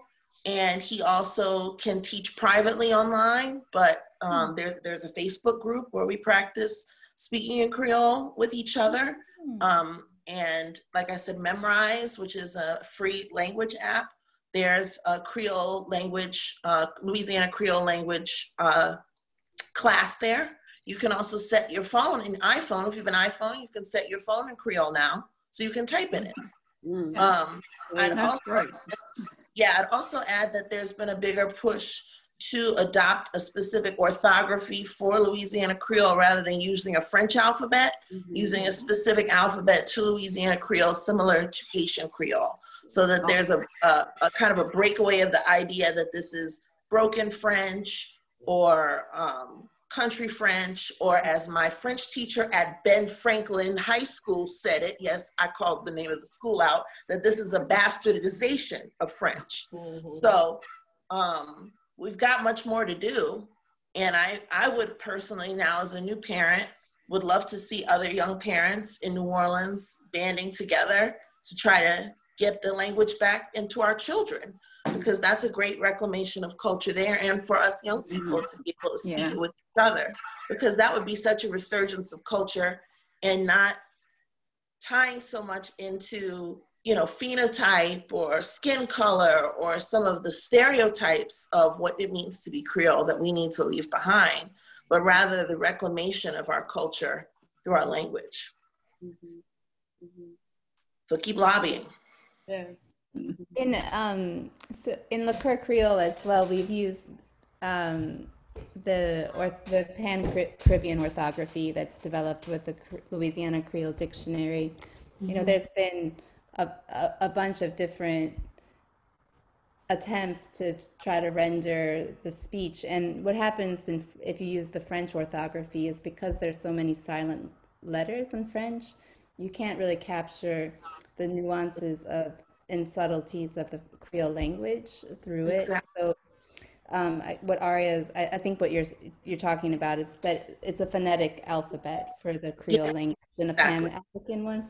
And that's what when Bruce and I began to transcribe the lyrics for his songs and the traditional Creole songs into Creole and then translate them into English. Neither one of us knew how to write in Creole at all. And so we had to learn our, well, it's true. It was like a big project for us. And at one point I actually went to Haiti for 2 weeks and studied with a tutor who was fluent in French and English and Creole, to be able to help me be able to just tune my eye and my ear to be able to do the editing. I'm so used to editing in English that we missed a lot of things. And our other partner on that project, Leroy Etienne, his first language is Creole, but he never wrote it, you know, and he never learned French in school. So the it's sometimes if you like oral. Yeah, it was an oral language. It's still a language, like a Maroon language. Still an oral language. So if you're interested in that kind of conversation, Kristina, about the language conversion stuff, in Kèr Creole, we try to like do some introduction to that, and then the songs that Bruce performed tonight, we've transcribed into Creole and translated them into English using that Pan-Caribbean orthography, which is cool because if you, you know, when I was in Haiti, people were saying like they had learned to write in French, but then with the rise of WhatsApp and like all the social media, they learned to write in Creole. Like it's like kind of what Aria is saying, we can do it. It is possible to make another. Interesting. Conversational Creole, and you know, and it's you have quite a bit of that, you know, around Lafayette. It's not as much in New Orleans. The Creole Inc., Creole Round Table, where you just sit and have a conversation in Creoles to gagner un petit monde, un, deux, trois, quatre monde qui parle créole, juste pour dire quelque chose à jour. Ça, c'est deux fois deux mois. Il était fait comme ça. Creole Inc. also, Herb Wilkes, you know, has done some tremendous work starting in the 1970s. And he speaks very beautiful Creole, Southwest Louisiana Creole. So there are folks that have done that now. Again, it hasn't happened, and there isn't as much of a monthly conversational Creole where people sit and talk happening here in New Orleans. But I've got a feeling even the two is all over that, so it's gonna happen. We're very live. I can see the number 3 diva is gonna be in on it too. So. Yeah, and also I would just like to weave in, you know, what Kristina was saying earlier in the panel about Creole being another way of knowing. So what do we lose when we lose a language? Like we lose more than just the words. We lose the grammar of other epistemologies. And so you know, I think at this moment in time, there is a bit of a resurgence to not just preserve the language, but the ethos behind it, which is a radical ethos. And we all can benefit from understanding the way that a language works in a particular context, you know, of South Louisiana. So I really appreciated that as a kind of a current through our panel this evening. Okay. Yeah, I know it's getting late, and some people maybe haven't. I'm fading. I'm an early riser, y'all. MonaLisa told me we had to start early. Yep, I'm up long before dawn. But I wanted to say also, I went back into the Creole because of Edouard Glissant, who was at LSU when I was teaching there and as a graduate student. And I ended up translating a big chunk of one of his books. And of course, I lost everything in the flood, but I just found some pages of it. So, because I tried to save everything that I could, and much of it I couldn't, but boy, so I think I want to, I might only have enough for a chapbook, but it was very because he's from Martinique, but it was Creole. It was not French. Right. And so, boy, I did a lot of work on that piece. And so, but I appreciate what everybody's doing, because we have to tell our stories, and we have to tell it right, and the way it was meant to be told. And we have to capture this as part of our history and an essential part of our culture and who we're here because of them. So it's an important tribute. So thank you, Rachel, the Neighborhood Story Project. Thank you all. Thank you. I really learned so much tonight, and I do appreciate you. I'm not Creole, but I have great honor and respect and love, particularly for my friend MonaLisa, who I went to college with. I'm here in Washington watching you all there, and so thank you for giving me such a wonderful treat tonight. Jeanette Martin, you are Creole. Her dad is from here. He's a Black Creole from here. Her mother might be Filipino. Hey, MonaLisa, we can read. She's from here. Well, MonaLisa, well, you guys, when I come there, you will all adopt me, and then I will feel that I'm qualifiable. And look, Rachel, her dad looks a lot like mine. Exactly. Bye-bye, all. Great to see you guys. Thank you. Appreciate it. Yes. Thank you all so much. She's in Seattle. Yeah. And Lincoln, Nebraska. Cool. If you are in New Orleans, the exhibit is open for just a few more weeks at the Cabildo. And we're practicing social distancing. Come wear your mask and come check it out. What's the name of the exhibit? Kèr Creole. Let me give you the full title. Runaway Slaves, Music and Memory in Louisiana. And it is a beautiful exhibition that Rachel and Bruce have put together that weave together these stories of language and music and history and art. Awesome. We also have another event next Thursday, a week from today, with Sarah Broom, the author of The Yellow House, another dive into Louisiana family and genealogy and history, and she'll be in conversation with Leslie Harris, a historian. So come on back, and hopefully we'll see you in a week. All right, thank you so much. Thanks, everybody. Thank you, everybody. Thank you. Thank you to our wonderful panelists for an amazing conversation. Thank you. It was great to meet y'all. Thank you. I really enjoyed it. I look forward to learning Creole language. I know that my maiden name is French, is Charlot, and I've always, wanted to learn more about the Creole history. So I truly enjoyed it. I enjoyed everyone sharing their histories. Yeah, we know Charlot. Charlot was my best friend's last name, and there's a street in Paris, Rue de Charlot. Went to take a picture in her honor. I'm going to have to Google that. That's right. Thank you all so much. All right. Thank you for being welcome. Good night. Good night. Good night. Good night, everyone. Thank you. Thank you. Bye.